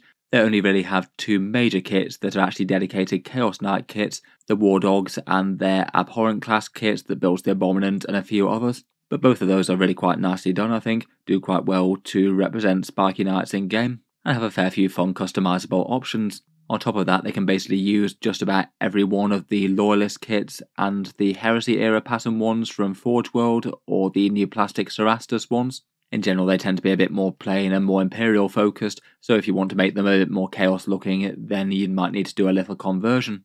Here we have one of their War Dog Small Knights. This one's a Stalker pattern one, armed with a chain cannon and a Slaughter Claw. Quite a powerful threat to enemy tanks and heavy vehicles in combat, this one. Here we've got the Mechatendrilled Knight Abominant. The Knight's pilot is a Psyker and typically fights with Warp Storm magic, and often has ravenous Terrorshade birds swooping down from its hull. Otherwise, for the Loyalist kits, you can use the other ones, such as the Knight Tyrant. This is basically just the Dominus kit, but painted up for Chaos, or you could add some fun spikes and things from other Chaos kits. This one packs an enormous harpoon and flamestorm cannon. And you can use the Horus Heresy equivalent knights, such as this Knight Lancer, or the same for the other Cerastus chassis. Price-wise, again, I would rate the Chaos Knights as one of the cheaper armies to play as it goes in 40k. They don't have any discount bundles, but given that the majority of the army is carried by just two kits, if you have a few of these and magnetize them up, then you can quite easily fill just about any option that the faction has going for it, which is kind of nice. Perhaps one of the biggest limitations is that Games Workshop doesn't seem to be very good at keeping the War Dog kit in stock. It does have a tendency to go out of print with a slightly annoyingly regular basis. Rules-wise, Index Chaos Knights has some interesting core rules. They are perhaps the army in 40k that most plays around with the Battle Shock type rules, so trying to make enemies fail morale tests, abandon objectives, and take other big penalties. The way they use that is Harbingers of Dread, which means that you have less leadership when you're nearby them. Their detachment rule means that you have to take tests even if you've taken some small amounts of casualties, and then from turn 3 onwards, if the enemy gets battle shocked, then it's both easier to kill them, and they're going to do less damage to your Chaos Knights, but that maybe does come a little bit later on in the game. Otherwise, as with the Imperial Knights, they do play a bit differently to most of the other armies of Warhammer 40k. They basically are an army entirely made of heavy vehicles with loads of raw power, and perhaps have a little bit more emphasis on melee combat compared with their Imperial cousins, which often enjoy heavy firepower, with things like the Knight Rampager and the War Dog Carnivore charging in for some bloody melee. As with the Imperials, the experience will be a bit different to many other Warhammer 40k forces. You are pretty much locked into fielding all vehicle skew lists, which can just not give you all the same experiences as a more balanced force might give you, so I would bear that in mind. Currently, with the balance of big knights to war dogs, the vast majority of their top tournament lists tend to be very heavy on war dogs, often just going nothing but those. So that's not to say that's guaranteed to continue in the future. Games Workshop do tend to change around points every so often. Currently, the Chaos Knights aren't doing too badly for in-game power though, largely carried by war dogs, but their win rate at tournaments does seem to be okay. I'd rank them as medium to strong in-game at the moment, though I feel like a lot of their power doesn't necessarily come from their Battle Shock rules, which often tend to be just a little bit scattergun as to whether your opponent actually makes or fails key tests. In any case, if you want to play an army full of dread nobles and mighty vehicles with big firepower and massive melee, then the dread doom and despair of the Chaos Knights might be the army for you. Finally, for the three major facets of Warhammer 40k, we come to the Xenos. And we'll start with the Space Elf battle hosts that make up the Aeldari, also known as the Azayani or the Craftworld Eldar. 40k's race of ancient, somewhat dying out elves, plying the void in their enormous Craftworld ships, the last remnants of their fallen civilization that was wiped out by the birth of the god of Slaanesh, created by the sheer depravity that their society had fallen into. The Aeldari are a high-tech and advanced race, fighting from jet bikes and grav tanks with massively crafted technologies such as shuriken weapons and plasma star cannons, and many of their warriors dedicate themselves to learning the various aspects of Khaine, their war god protector avatar shattered into shards during the fall. In battle they might be guided by their powerful psychic farseers, reading the fates to guide their war hosts to victory, and perhaps supported by their wraith host constructs, ghost warriors piloted by the soul of a fallen Eldar. Miniature-wise, the Aeldari are one of 40k's most established factions, with miniatures that go back several decades now. They perhaps had some peak popularity and some of their biggest releases all the way back in the 90s, and despite multiple waves of updates since then, there's still miniatures that date back that far. Things like the old school warp spiders. Games Workshop did give them a pretty massive release of shiny new plastic kits in 2022, with things like the new Avatar of Khaine, Guardians, and plenty of other stuff that needed updating, but despite this they probably still rank among one of the single oldest ranges in 40k. There's still a bunch of their aspect warriors that need updating, and the same for Phoenix Lords and things. For a few examples of their miniatures, here are the Guardian Defenders, the basic citizen soldiers of the Eldar, being the equal of trained militants of other factions, despite basically being a defense force made up of civilians essentially. They fight with the blade storm of the shuriken catapults. Aspect warriors are the more professional soldiers of the Aeldari, dedicated to one aspect of their war god Khaine, striking scorpions, slinking through the shadows, and shredding enemy infantry formations with chainsword and mandiblaster, howling banshees striking swiftly with power swords, while blasting the enemy with sonic screams that render them incapable of fighting back. At the heart of each craft world sits the Avatar of Khaine, a shard of the war god that can only be awoken by essentially blood sacrifice, but when roused is perhaps one of the scariest combatants in the galaxy, a mighty war god that's capable of laying low the best and brightest of the enemy foes. Supporting the war host, the Eldar make great use of grav tanks. The Falcon grav tank is perhaps one of the most recognisable, striking from the skies and delivering small squads of troops into battle, all while supporting with big firepower from its pulse laser. And the Aeldari are also well known for their psykers, such as this farseer. This one is a Skyrunner farseer fielded on a jet bike, moving very rapidly around the battlefield to provide support where needed, and bearing a psychically attuned singing spear. As well as the more core Aeldari range, there's also kind of the mini sub-ranges of Harlequins and Ynnari that we'll get onto in just a second. Price-wise, I'd say that the Aeldari are perhaps medium to expensive in Warhammer terms. I feel like perhaps their lore being somewhat elite and not having many warriors to throw their lives away perhaps goes in with not having the most enormous army that you need to purchase out there, but still a lot of their specialists are kind of just like human-sized infantry, and from Games Workshop they often tend to come at a bit of a premium. This is their combat patrol box with a Wraith Lord, some jet bikes, some Guardian Defenders and a Farseer. I think it's a pretty reasonable all-round box to start the faction. You could definitely get more than one set, though I feel like that might have you going a little bit heavy on the Wind Rider jet bikes.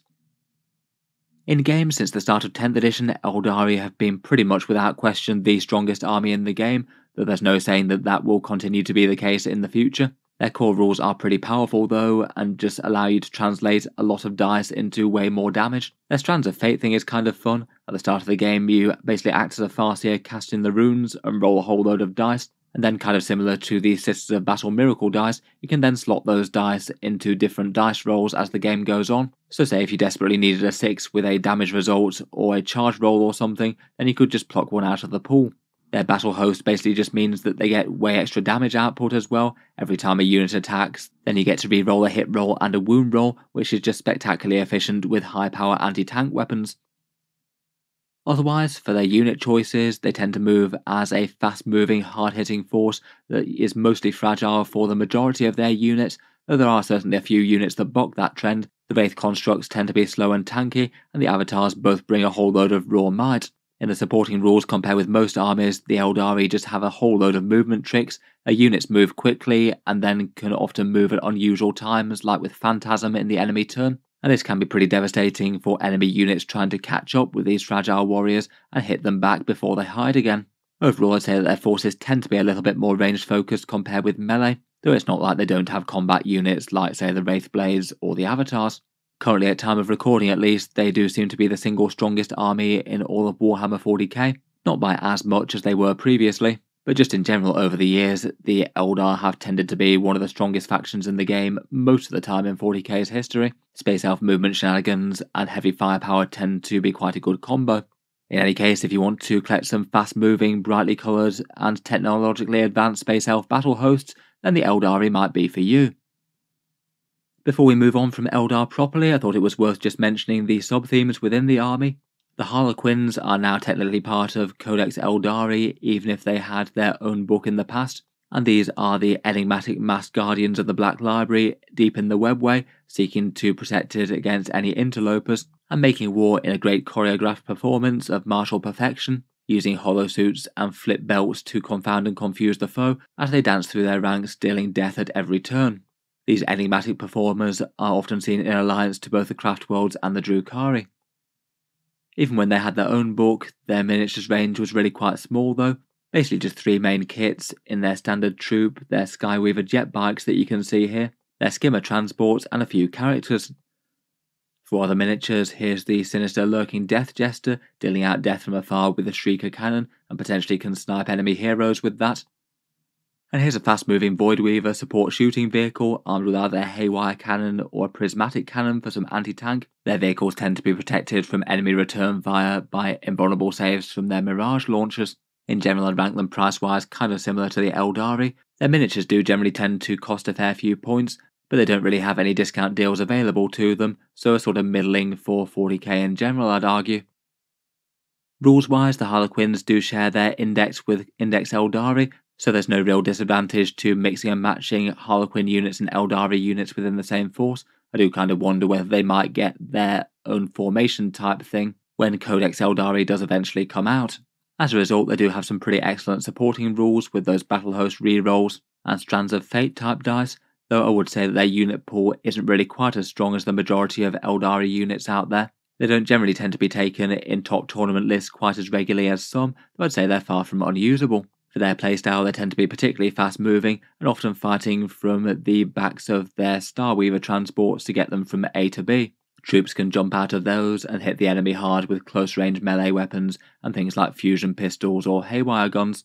Given that if you are playing pure Harlequins though, you are leaving a whole load of the options of Codex Aeldari on the table. They are a little bit medium to weaker if played alone, though the supporting rules of the Aeldari still do them pretty good. In any case, if you want to collect an army of enigmatic Space Elf performers, then you could make a force of Harlequins for yourself, or even just include them as a section of force within either Aeldari or a Drukhari army, where you can choose to take a quarter of your army as Harlequin units if you'd like to. Finally, for the other major theme within the Aeldari Codex are the Ynnari. These guys are at least a somewhat recent Aeldari lore innovation, going back around about 7 years ago now. The Aeldari death cult that worships Ynnari, the god of the dead that the Eldar believe will eventually defeat the machinations of Slaanesh. As a result, they've grown as a cult following both within the Craftworld Eldar and the Drukhari, fighting as a great alliance of various different specialists, and led by leaders that epitomise death magic, reviving their warriors after they've been slain, or basically powering up and getting stronger, tougher and better reflexes from the soul bursts of their dying fellows. Lore-wise, I must admit I feel like Games Workshop perhaps created these guys and then just didn't really do all that much with them. The Ynnari don't really feel like they've been front and centre for the Aeldari since they came out, despite having multiple codexes out. Model-wise, within the Eldar Codex, they're represented by a trio of miniatures. Ivrain, as we just saw, as the nominal leader of the faction. Then there's the Incarn, the Avatar of Death, which is pretty monstrous, just jumping around the board and slaying enemies with some big melee and some swirling Soulstorm energy. And then there's essentially Ivrain's bodyguard, the Vizarch, a powerful combatant and champion of the faction. In-game, playing Ynnari is basically playing Aeldari with a twist. To access their rules at the moment, you have to take Ivrain as your warlord, and then if you do, you have certain options and restrictions in the army list. You can't take any Phoenix Lords or the Avatar of Cain, but you are allowed to include half your force as Drukhari, though again you're locked out to a few choices there like the Homunculus Covens. It means that you can create an interesting composite force by perhaps cherry-picking some of the best units from Codex Aeldari and Drukhari, and overall I would rank them as very strong, Plenty of competitive Aeldari lists use the Incarn as it's very powerful, and some use Ivrain as the Warlords to access some Drukhari units. Big lance shooting plus battle host rerolls is particularly nasty. Overall though, if you want an interesting composite force of all the different flavours of Space Elves put together with a death magic slant, then the Ynnari might be for you. Finally, for our last flavour of 40k Space Elves, we have the Darkkin. The Drukhari, formerly known as the Dark Eldar, are basically the Eldar that caused the birth of Slaanesh in the first place, a depraved civilization that fell to all of its vices, but were able to hide from the fall deep within the Webway in their nightmare city of Comera, a twisted abomination of black spires, rampant with gang warfare, gladiator cults, and torturer cults of pain that they drag their enslaved trophies of their raiding parties back to, as pain is what nourishes and sustains them, and allows them to be reborn in their homunculus covens. Generally, as the other forces of the galaxy vie for dominance or great ambitions of conquest, the Drukhari tend to make war only to steal and enslave, classically attacking the dead of night, fighting from the backs of their skimmer crafts such as raiders and venoms, blasting the enemy with lance fire, poison splinter weapons, and disgorging troops of shock gladiators into the enemy forces. Miniatures wise, the Drukhari are unfortunately an army that is perhaps more in need of an update compared with virtually any force out there. Their miniature range is actually a fairly old one as it goes now, most of them dating from around about 13 to 15 years ago, though I feel like the majority of their sculpts hold up really quite well. The plastics that they have are quite nice. However, they're just notably missing a whole bunch of units from their roster, things that had fine cast kits that were kind of bad in their own way in one way or another anyway, things like Grotesques, Mandrakes, the Court of the Archon, or the Beast Packs, all of which could really do with an update. There's also miniatures that have been on the wish list for a very long time, such as a new and improved model for Astra Vex. For the miniatures that they do have on sale though, they're divided into the Cabals, Cults and Covens, basically the warrior gangs, witch cult gladiators, or the abominations of the flesh crafters. These are the Cabalite warriors, perhaps the most standard forces of the Drukhari, fighting with splinter weapons from the back of raiders most commonly. The Reaver jetbikes are members of the witch cult, fighting at enormous speeds and with the speed and dexterity to fly past an enemy unit and cut veins and exposed arteries with their blade veins on the sides of their vehicles. And here's one of the flesh abominations of the homunculus covens. This is a Talos pain engine, made from twist experimentations and muscles on flesh from the Drukhari's many captives, eerily floating across the battlefield and dealing out death and pain on all sides. Most of the Drukhari fight from their skimmer transports, of which the Raider is perhaps the most iconic of them. Typically the army tends to fight as a mechanised force from transports like this. Raiders are very fast and can get their units to the front very quickly, and also pack a bit of firepower of their own, a fearsome Dark Lance or a Disintegrator. Money-wise, the Drukhari, again I'd say, are a fairly average Warhammer 40k army, not necessarily much better or worse than most. Their slightly older plastic range maybe being a bit of an asset to them for miniature prices, as they generally tend to be a little bit cheaper than many of the squads would have been if Games Workshop just re-released them now. In particular, I would also say that they have a standout good Combat Patrol box set as well. This one comes with a fair bit of plastic with both the Raider and the Gunskiff Ravager, some Cabalite Warriors, an Archon and a squad of the Sinister Incubi, some of their most recent models, and you could easily pick up a couple of copies of this if you were starting the faction. In-game, the Drukhari are built around a power from pain mechanic that I think is generally quite fluffy and evocative of what they want to do in the lore. If they destroy enemies or make them despair and fail battle shock tests, then you gain a pain token, and then you can use those pain tokens to either make your units faster or just deal way more damage in shooting or the fight phase. Kind of feels all very appropriate, the Drukhari feeding off the pain they inflict to commit yet more atrocities. Given their unit pool and options, they tend to be very fast-moving, hard-hitting, and more fragile than most armies out there. The Homunculus Covens give them access to at least some slightly durable units, though aside from maybe the Kronos, most of them aren't standout tough still for the points cost. Currently in-game though, a lot of Drukhari players aren't particularly happy with the way that their codex is structured. There's just quite a lot of keyword weaknesses in 10th edition that they got taken down from 9th. Fly units just aren't quite as powerful, and units embarked within transports can't use the majority of their special rules. And just within the unit balance of the codex itself, generally the things that have the Dark Lances or the other Dark Light weapons tend to be the things to go for. A lot of their melee stuff seems a little bit disappointingly underpowered. It might not necessarily be all bad news though, given that they're almost guaranteed to get some nice army buffs in the next balanced data slate as a result. Seems likely that things will swing back in their favour later in the edition. In any case, if you want to collect one of the most all-around evil factions in Warhammer 40k, a whole bunch of savage murderers and torturers fighting from the backs of arrow-swift raiding craft, then perhaps the Drukhari might be for you. Moving on to some more radically alien Xenos, next up we have the Tyranids. Brought fully into the limelight as the focal faction of 10th edition 40k once more, these are the alien horrors from beyond the galaxy, seemingly closing in from all sides in their vast alien hive fleets, attacking planets with countless waves of bio-horrors of all shapes and sizes, stripping the world bare and devouring them to produce more bio-entities, and then continuing onwards in their path to consume the entire galaxy. Tyranids are perhaps one of the greatest eldritch horrors of Warhammer 40k. No one knows how many there are out there, and with each conflict and confrontation they seem to be more powerful and adapt to fighting their foes. The great hive mind constantly innovating, countering enemy tactics, and deploying swarms that coordinate assaults from the ground, air, and tunnelling. Vast synaptic leader beasts like this hive tyrant direct lesser forms of organisms into battle, and the shadow in the warp drives enemy troopers mad and cuts enemy psykers off from communication with the Empyrean. As mentioned, the Tyranids have been receiving a lot of love in early 40k 10th edition. They are the focal antagonist faction, much as Necrons were before and Death Guard before that, and that's given them a rather enormous model release, which to be fair to them I think they did kind of sorely need. There were a lot of aging miniatures in their range that just didn't really keep up with Games Workshop's other current plastics. As a result, I feel like their miniature range is now in really quite a good shape. They've got lots of unit options of Tyranids, both smaller hordes, bigger monsters, and anything in between, and the vast majority of the oldest and slightly more annoying kits have been updated now. For a few examples of their army, here are the swarmy termagants, pretty much the basic attrition warfare foot troopers of the hive fleets, swarming across the battlefield armed with flesh borers or devourers, shooting living ammunition into the enemy ranks.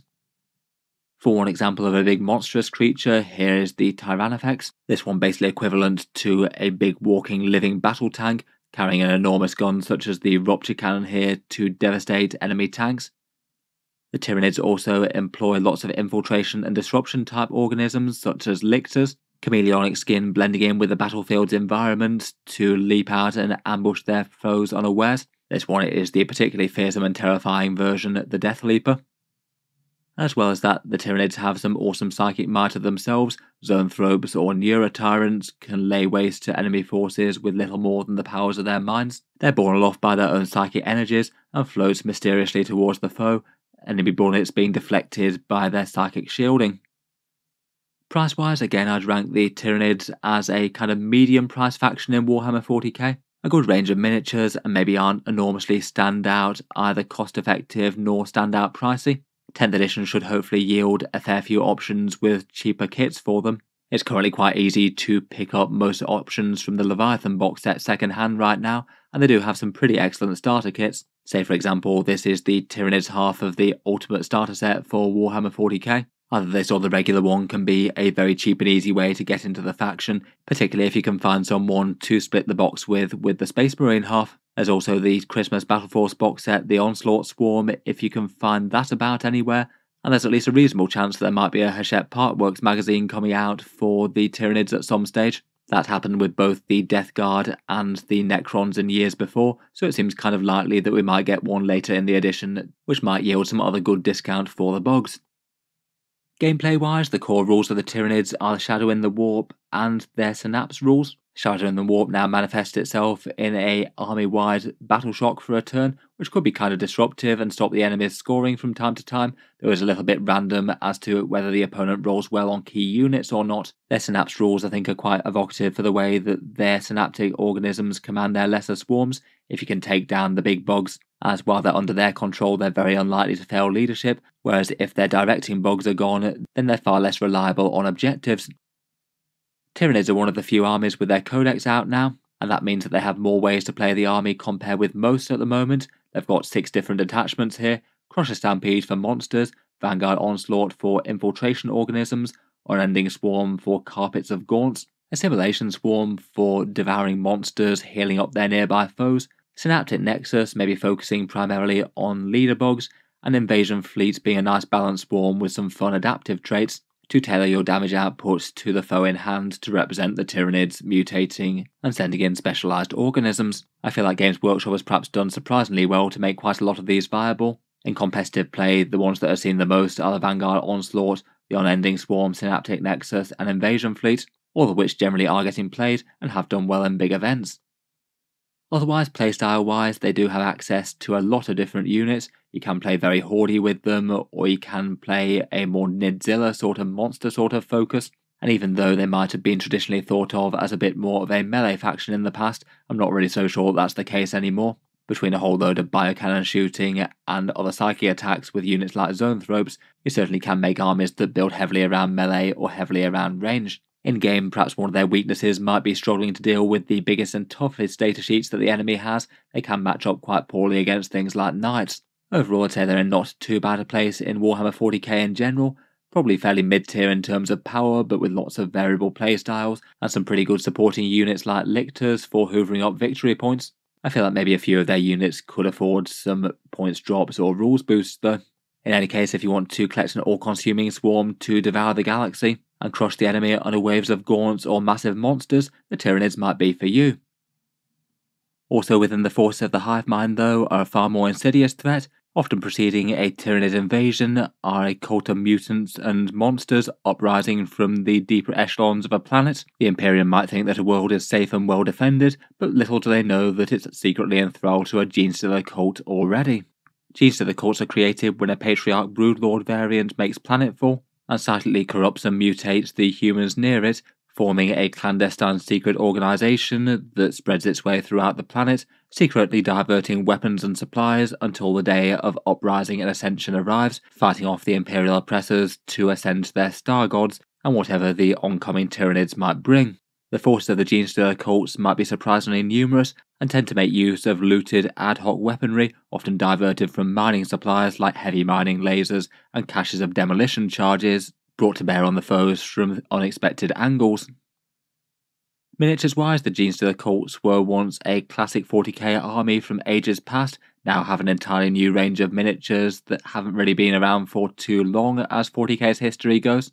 Now they've been built up to what I'd say is a fairly medium-sized range, a fair few options for infantry, bikes and vehicles, plus a fairly big cast of characters. Plus their rules allow them to make use of Astra Militarum brood brother allies, so they can corrupt some planetary defence forces with some big tanks to aid their fight if needed. Some of their basic and most combat-focused troopers are the Acolyte hybrids, tending to bring to bear heavy mining weapons like this rock saw or the demo charges that the one on the back has, quite big for taking down the enemy's strongest war machines. Here is the Blessed Patriarch, flanked by his brood coven of a Primus and a Magus, high leaders within the cult and often found directing squads around. Here's a looted mining vehicle, the Goliath Rock Grinder. This one is charged into battle with its drill dozer blades being used and are very effective against taking down enemy infantry. This one's also armed with a Purging Clearance Incinerator as well, a pretty fearsome flamethrower weapon. Otherwise, they do have a lot of different characters to fall back on. This guy, the Kellamorph, I think is a particularly fun model within the range, basically a gunslinger who's got 3 arms, so of course he has 3 pistols to lay low the enemy's leaders and characters with. Price-wise, the Genestealer Cults army is generally famously expensive, aside from perhaps their combat patrol box, which admittedly I'd say is very good and definitely takes the edge off. Again, I'd rank this as one of the single best combat patrol box sets in Warhammer 40k. It contains around about half the plastic kits in the faction, and it's definitely one that you could get multiple copies of. A good amount of neophytes, plus some aberrants, acolytes, the rock grinder, and a magus leader. If this box set didn't exist, I'd certainly rank them as one of the most expensive armies in the game, though at least they perhaps run a little bit less hoardy than they used to in the past. I feel like Games Workshop's Cult Ambush respawn mechanic is actually kind of clever for that, as it means that you often get to use the same models more than once per game, rather than just dying and then have them go away. Speaking of which, I feel like the Genestealer Cult Index rules are really quite fun ones. They basically play as guerrilla warfare the army. Most of the normal units, besides a couple of the vehicles, can either infiltrate, deep strike or scout, and then when most of the infantry type units are slain, they have the chance to go back into reserve as basically a new copy of the unit, though it's a bit of a random chance and a little bit more likely if it's either early in the game that they're killed or it's some of their battle line troops like acolytes or neophytes. It means that you can potentially have an Alpha Strike unit hit the enemy very hard, get wiped out in return, and then come back for a second go later in the game with a system of blip tokens that the opponent can then try and neutralise if possible. Their detachment benefit also gives them an extra damage boost when they come out of reserve as well, which really plays into their core mechanic. Otherwise, their units generally tend to be hard hitting after they come out of the reserve ambush, with big things like neophyte, seismic cannon blocks, or acolytes throwing demo charges everywhere, and they have some fun and powerful stratagems with things like dropping just outside of 3 inches of enemy units, returning to reserve, or stopping the enemy from shooting one key unit this turn. Generally, their individual damage profiles on their weapons don't tend to be super standout, but between a whole load of powerful boosts to their shooting, they can make them hit very hard. Currently, they maybe tend to play a bit more as a ranged army as opposed to a dedicated close combat army, though they certainly have plenty of fairly savage melee units if you do want to go that way. Overall, for in-game power, I'd rank them as kind of medium to strong at the moment. They did take some heavy nerfs to the cult ambush mechanic and also some points cost early in the edition, and now I'd say they're in a fairly good place. I definitely feel like some of the units are much more standout than others in the index though. In any case, if you want to throw off the oppressors with a wave of mutant alien uprisings, then perhaps the Genestealer Cult are for you. Speaking of armies that have returned from 40k's distant past, next up we have the Leagues of Votann. These are another very recent faction within Warhammer 40k, around about a year old at time of recording now, and these are essentially the old squats reborn in a new form, a race of clone space dwarves that inhabit the galactic core, using their powerful Votann ancestor cores to answer a whole load of their questions of society with artificial intelligence logic, and typically they fight and skirmish to enhance the prospects of their leagues, making war to take resources, expand territory, and fight against the other factions of the Warhammer 40k galaxy that might seek to encroach on their domain. Their war gear and technology generally tend to be versions of Imperial tech that have diverged in the distant past. While the Imperium has largely stagnated, they have continued to engineer and improve designs, so a lot of their weapons tend to be slightly upgunned versions of their Imperial counterparts. Miniatures wise, they've got a small model range that hails from late 2022. For a completely new faction, I feel like their model choice isn't truly terrible. They've got several infantry units, some bikes, 2 vehicles, and 4 characters. And I think it's highly likely that they get more with the 10th edition codex. I'd expect another major release wave for them then. Their style of army seems to be maybe some slightly generically sci-fi feeling, spacesuits and moon buggy type things, with a few slightly subtler nods to their dwarven heritage, things like totem poles and some inlaid gold bits on certain miniatures. These are the basic battle line troops of the faction, the Harlequin warriors, generally armed with ion blasters or autok bolters, and a few special weapons like the Magna rail rifle that you can see on the back right. Here's their big vehicle, basically the Land Raider sort of equivalent Hecaton Land Fortress. It sports some perspex windows, a bunch of bolt cannons, and then a powerful conversion beamer or big railgun on the top.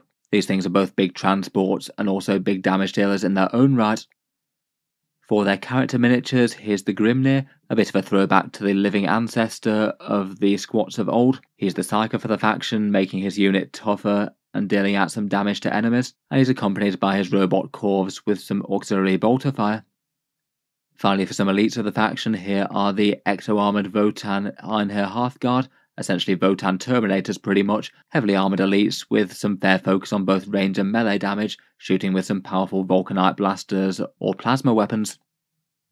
Price-wise at the moment, the Leagues of Votann are kind of expensive to get a full 2,000 point army on the board, but that's perhaps partly just due to Games Workshop having massively cranked the points down on most of their units. They basically gave them some really quite underbaked rules when 10th edition came out, making them the single weakest faction in the game, and compensated for that by making them really quite cheap to field. I feel like their combat patrol is a reasonable enough balanced introduction to the faction, some Chthonian berserks and some Hearthkin infantry, all led by a Karl, their signature leader for the faction. In-game, their signature rule is Eye of the Ancestors, which is their judgment tokens. As the Leagues of Votann get more and more angry at certain units on the board, they get better at destroying them. Judgment tokens can be handed out by the detachment special rule, also by the Karl leader, and perhaps most evocatively, when you destroy a Votann unit, your unit gains a judgment token, so the Leagues of Votann get better at punching back. Particularly with their detachment advantage, it means that they can hand out a whole bunch of judgments right from the start of the game, and be +1 to hit and wound quite a lot of important stuff in the opponent's army. For playstyle, their army generally tends to most focus around close range shooting as opposed to melee. For faction weaknesses, they do tend to be a bit short-ranged, and their basic foot troops tend to be kind of slow.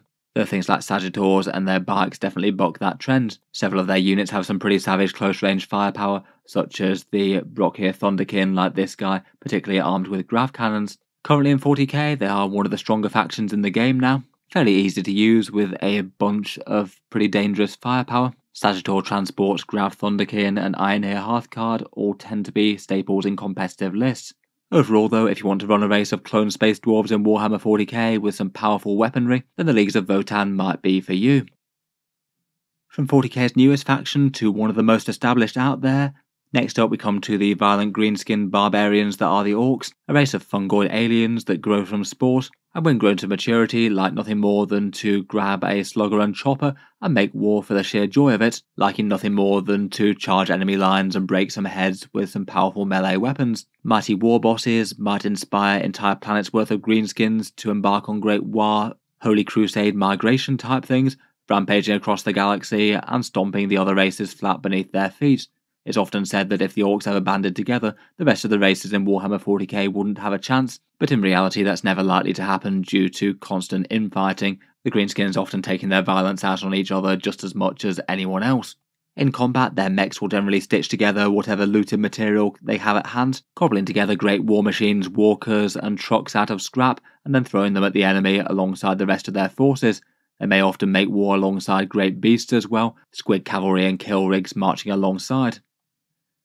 The Orc clans all have their own personality and different traits as well. As per the rest of things, no real in-game rules differences besides the models that you choose to field, but are more just variations for theme. There's the looting Death Skulls that like to steal things and cobble it together with some big great mech guns. The savage Snakebites who like the old ways and believe that over-reliance on technology is fundamentally un-orky. The Mighty Goths, perhaps the most standard clan, who believe might is right and everything else is just mucking around. They're some of the most savage melee combatants out of any of the Orks, though all of them are good at that.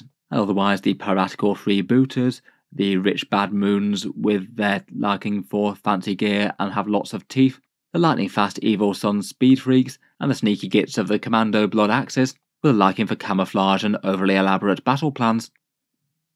Miniatures wise, the Orks have one of the bigger and most established ranges of the game, and generally their army I think is quite nicely done, with a lot of their miniatures having been updated sort of recently. A big model wave release in 9th edition updated a few of the things that needed it most, like the commandos. The Orks definitely have some distinct sub-themes within their army, like the more recent Beast Snaggers, Games Workshop reimagining the whole savage Orc aesthetic, or the Speed Freak Orcs that are sort of Mad Max style Orcs with a whole bunch of bikes and buggies and race cars, zooming towards the enemy at breakneck pace and firing off a whole load of guns at them. The heart of most armies will be the Orc boys, as you can see here, your standard gits armed with either shooters or sluggers and choppers, simple, violent and effective, and often making war in big hordes. The Death Dread is the Orky version of a dreadnought, one Orc being permanently wired in this mechanical shell and stomping forward in rage to tear the enemy apart with great big claws and saws. Here are some of the Beast Snaggers with the Squighog boys. I do quite like these miniatures and I think they're quite fun, riding squid cavalry into battle with some Gretchen hangers on. Here's a Speed Freak Shock Drum Dragster, a race car with some saw blades on the front and a great big custom shock rifle to lay enemy elites low. And finally here's the big boss of them all, Ghazghkull Thraka, the mightiest greenskin warlord in the 40k setting and famous for creating pretty much endless war on the planet of Armageddon, a vital manufacturing and pivotal world for the Imperium in that sector. He also comes with Makari, his trusty banner waver. Price-wise, the Orcs are one of the more expensive armies to collect in Warhammer 40k. As per their lore, most of their units just don't really tend to be very elite, so you typically need quite a few of them on the board. Fighting in hordes and armed with scrap weapons, I guess, does take its toll a little bit there. There have been an established range for a while now, and Orcs, perhaps more than any other faction, really lend themselves to conversions and things, so you can potentially make some units out of scraps if you want to. That is indeed actively encouraged by other Orc hobbyists. The combat patrol box for the Orcs I think is nice enough. 20 boys, a Death Dread, some Death Copters and a War Boss. All fairly nice miniatures I think, though I do think that the boys squad is just a little bit unfortunate. They made the sculpts kind of nice, but didn't give them the weapon options of the standard set, which is a bit annoying. Rules wise, the core faction rules for the Orcs really favour melee combat all the way. Their primary rule is calling the War for a turn. The war boss lets out a bellowing cry, and orcs across the battlefield surge forward, getting all sorts of benefits between advance and charge, +1 to their strength and attacks, and are harder to take out with a 5+ invulnerable save. That is going to give you a pretty devastating turn of melee combat, and the detachment rule takes the melee even further with exploding 6s to hit. As a result, and perhaps unsurprisingly, orcs generally tend to favour aggressive melee rush armies, generally putting loads of pressure on the opponents and catching them up with howling greenskin violence. They often tend to make good use of transports like trucks or maybe battle wagons to get them on their way. There are plenty of other army archetypes that you can play greenskins with though.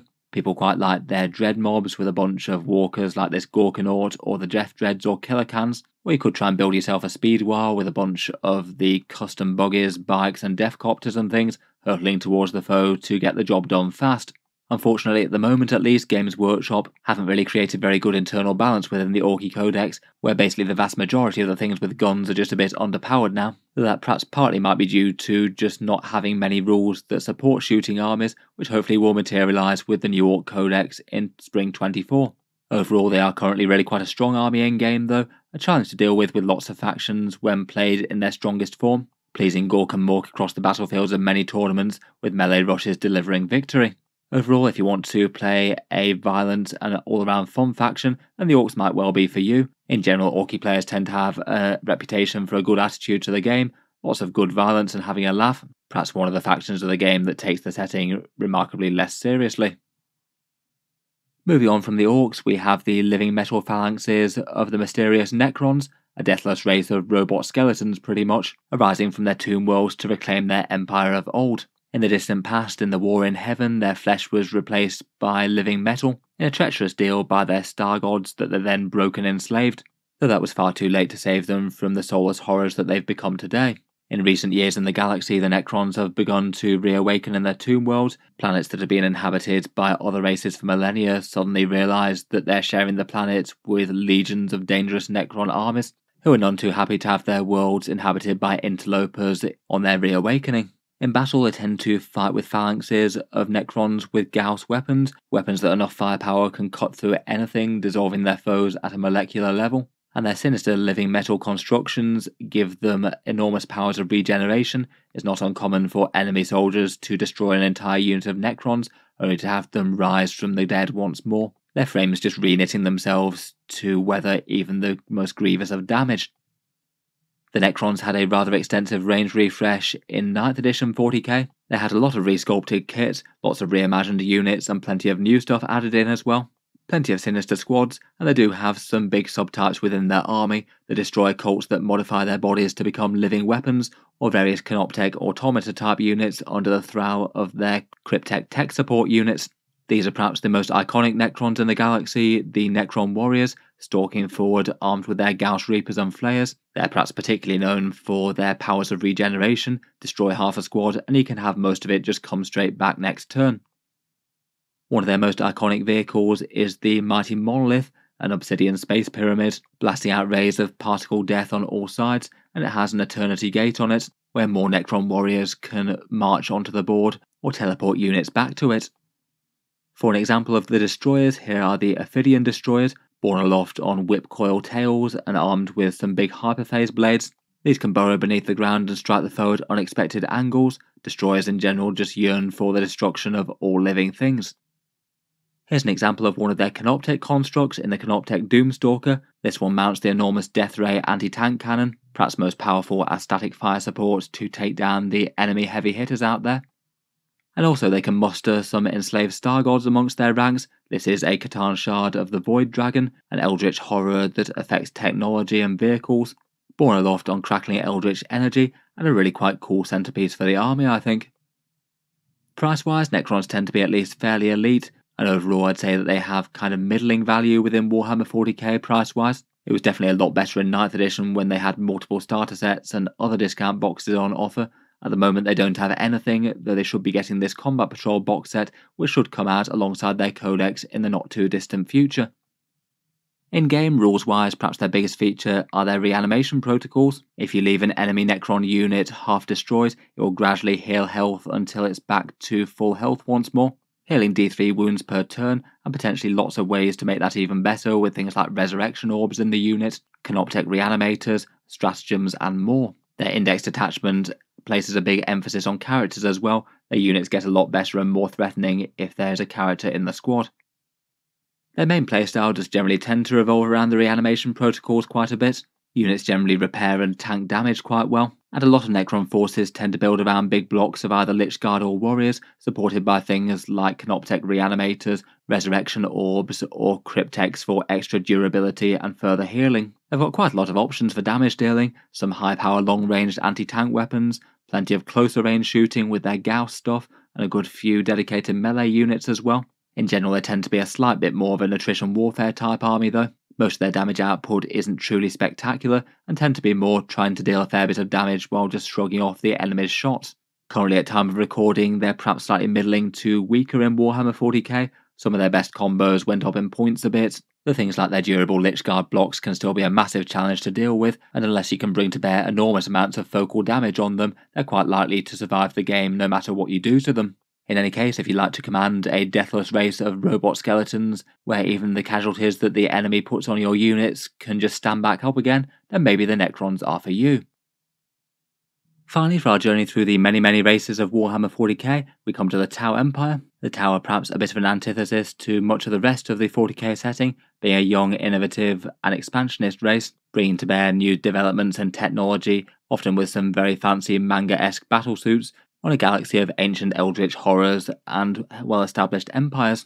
The Tau Empire are vaguely Japanese and themed, with a caste system of the Earth, Water, Air and Fire caste, the Fire caste being their military, and generally tend to make war with ranged mobile warfare, with heavy guns laying the foe low, and focusing on destroying the foe as opposed to holding arbitrary ground like other races might favour. Or maybe not as it seems behind the outwardly positive outlook of the Tau Empire though. The shadowy commands of the Ethereals are pretty much authoritarian law to them, and even the breakaway renegade commander Farsight, who's trying to defy the Ethereals, seems to be struggling with his own issues and preventing himself from falling to Khorne. Miniatures wise, the Tau range is actually probably one of the medium to older ranged armies in Warhammer 40k on average for their kits. Some of the core units of the faction have been resculpted recently, but a few things do date from quite a while back, though I think that in general their sleek and futurish aesthetic has generally aged quite well. They have a limited amount of foot troops, but much of the army is battlesuit pilots of one sort or another, either stealth ones, crisis battlesuits as perhaps their most iconic unit as you can see here, or bigger ones like the Riptide or Ghostkeel. We know that they've got a codex coming in 2024 with at least one miniature in a Krutox rider coming out. Hopefully they might get a little bit more love beyond that as well. Otherwise, taking a look at a few more miniatures, these are their standard Fire Warrior strike teams, armed with pulse rifles or pulse carbines. They're the basic foot troopers of the Tau Empire, and have perhaps some of the most punchy small arms of most troops in the galaxy. Here's the mighty railgun of the Hammerhead gunship, a much feared weapon amongst Imperial tank commanders, a single shot can be more than enough to destroy just about any tank that it focuses on if it manages a direct hit. And then for commanders, here's the Renegade Commander Farsight, who's the newest miniature for the faction at time of recording, perhaps channeling a little bit of Japanese samurai sort of energy there, particularly with the blossomed tree on his base, and he's one of the only Tau units that can fight in melee with his sword the Dawnblade. Price-wise, I perhaps previously would have said that the Tau Empire were a fairly medium sort of price faction, though Games Workshop have recently put down the points costs on most of their units, and in general again that means that if you want to collect an army of any given size, it will cost you more. I feel like their combat patrol is useful enough. You get an Ethereal, some Fire Warriors, stealth suits, a Fireblade, and a Ghostkeel suit. I'd say they're generally all useful enough units to have in your army. Maybe feels like a box set that doesn't really go very heavy on the actual damage dealers of the faction though. You probably want to expand to things like crisis suits or things with bigger guns to support all this.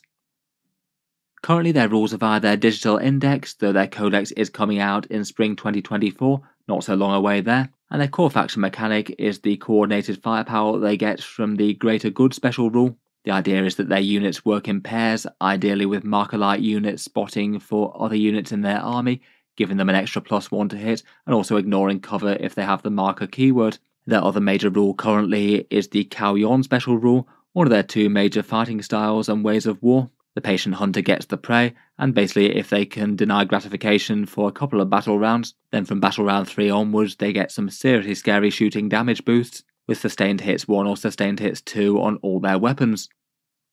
Playstyle wise, the Tau tend to be almost exclusively ranged warfare, tending to be fairly mobile off battlesuits, zooming around the table with the fly keyword, and potentially jump shoot jumping with one of their stratagems, ghosting in and out of cover so they can hit the enemy and run away before they strike back. Currently I feel like their codex is pretty well internally balanced. Generally you need a few big firepower damage dealers, but most of the rest of the codex is pretty usable beyond that, interesting lone operatives, cheap expendable alien auxiliaries, and some fun stealth suit type options. Most models seem pretty reasonable to put on the board in competitive lists. Currently for in-game power they're pretty strong as well. Crisis suits in particular with psychic ion blasters are enormous damage dealers. Though they are perhaps an army that tends to excel a little bit better in the hands of really experienced players, it can be a bit of a trade-off between trying to deal damage early and score early objectives, while not exposing your ranged units to too much enemy retribution by pushing them up the board too much. They don't enjoy being in combat, and they don't tend to have the best durability for factions out there in 40k. In any case, if you want a technologically advanced and highly manoeuvrable gun line of an army, laying the foe low from afar with plasma weapons and ion guns, then maybe the Tau Empire's battlesuit forces are for you. In any case, with the Xenos talked about, that's just about every faction in Warhammer 40k, and a brief overview of what they are and what they might do in game. Let me know which faction is your favourite in the game at the moment. Look forward to hearing all your thoughts down in the comments below. And for those of you who have been collecting armies, why should people collect your faction, or maybe think about avoiding it, depending on your own experiences.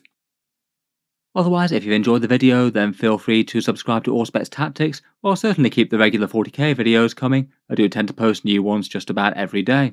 If you'd like a bit more of a deep dive into a few of the stronger armies in the game and what makes them good at the moment, then I'll leave a link to my top 10 current strongest armies of Warhammer 40k video down in the video description. Feel free to check that out if you'd like to watch something else next. Finally, if you got some good value out of the video and would like to keep big projects like this coming, I would just like to mention that Auspex Tactics does have a Patreon page as well, and you can find that linked in the video description if you'd like to help support and keep these videos coming. Making enormous videos like this does take a lot of time and effort, so if you are enjoying it, any support is enormously appreciated. Channel patrons do get a few advantages, seeing certain videos early, regular votes to see what sort of things come next on the channel, and automatic entry into the regular prize giveaways with a chance to win some big model kits each month. If any of that sounds good to you or you'd just like to help support, the link is down in the video description. In any case, a massive thank you for listening, and I'll hope to see you guys next time.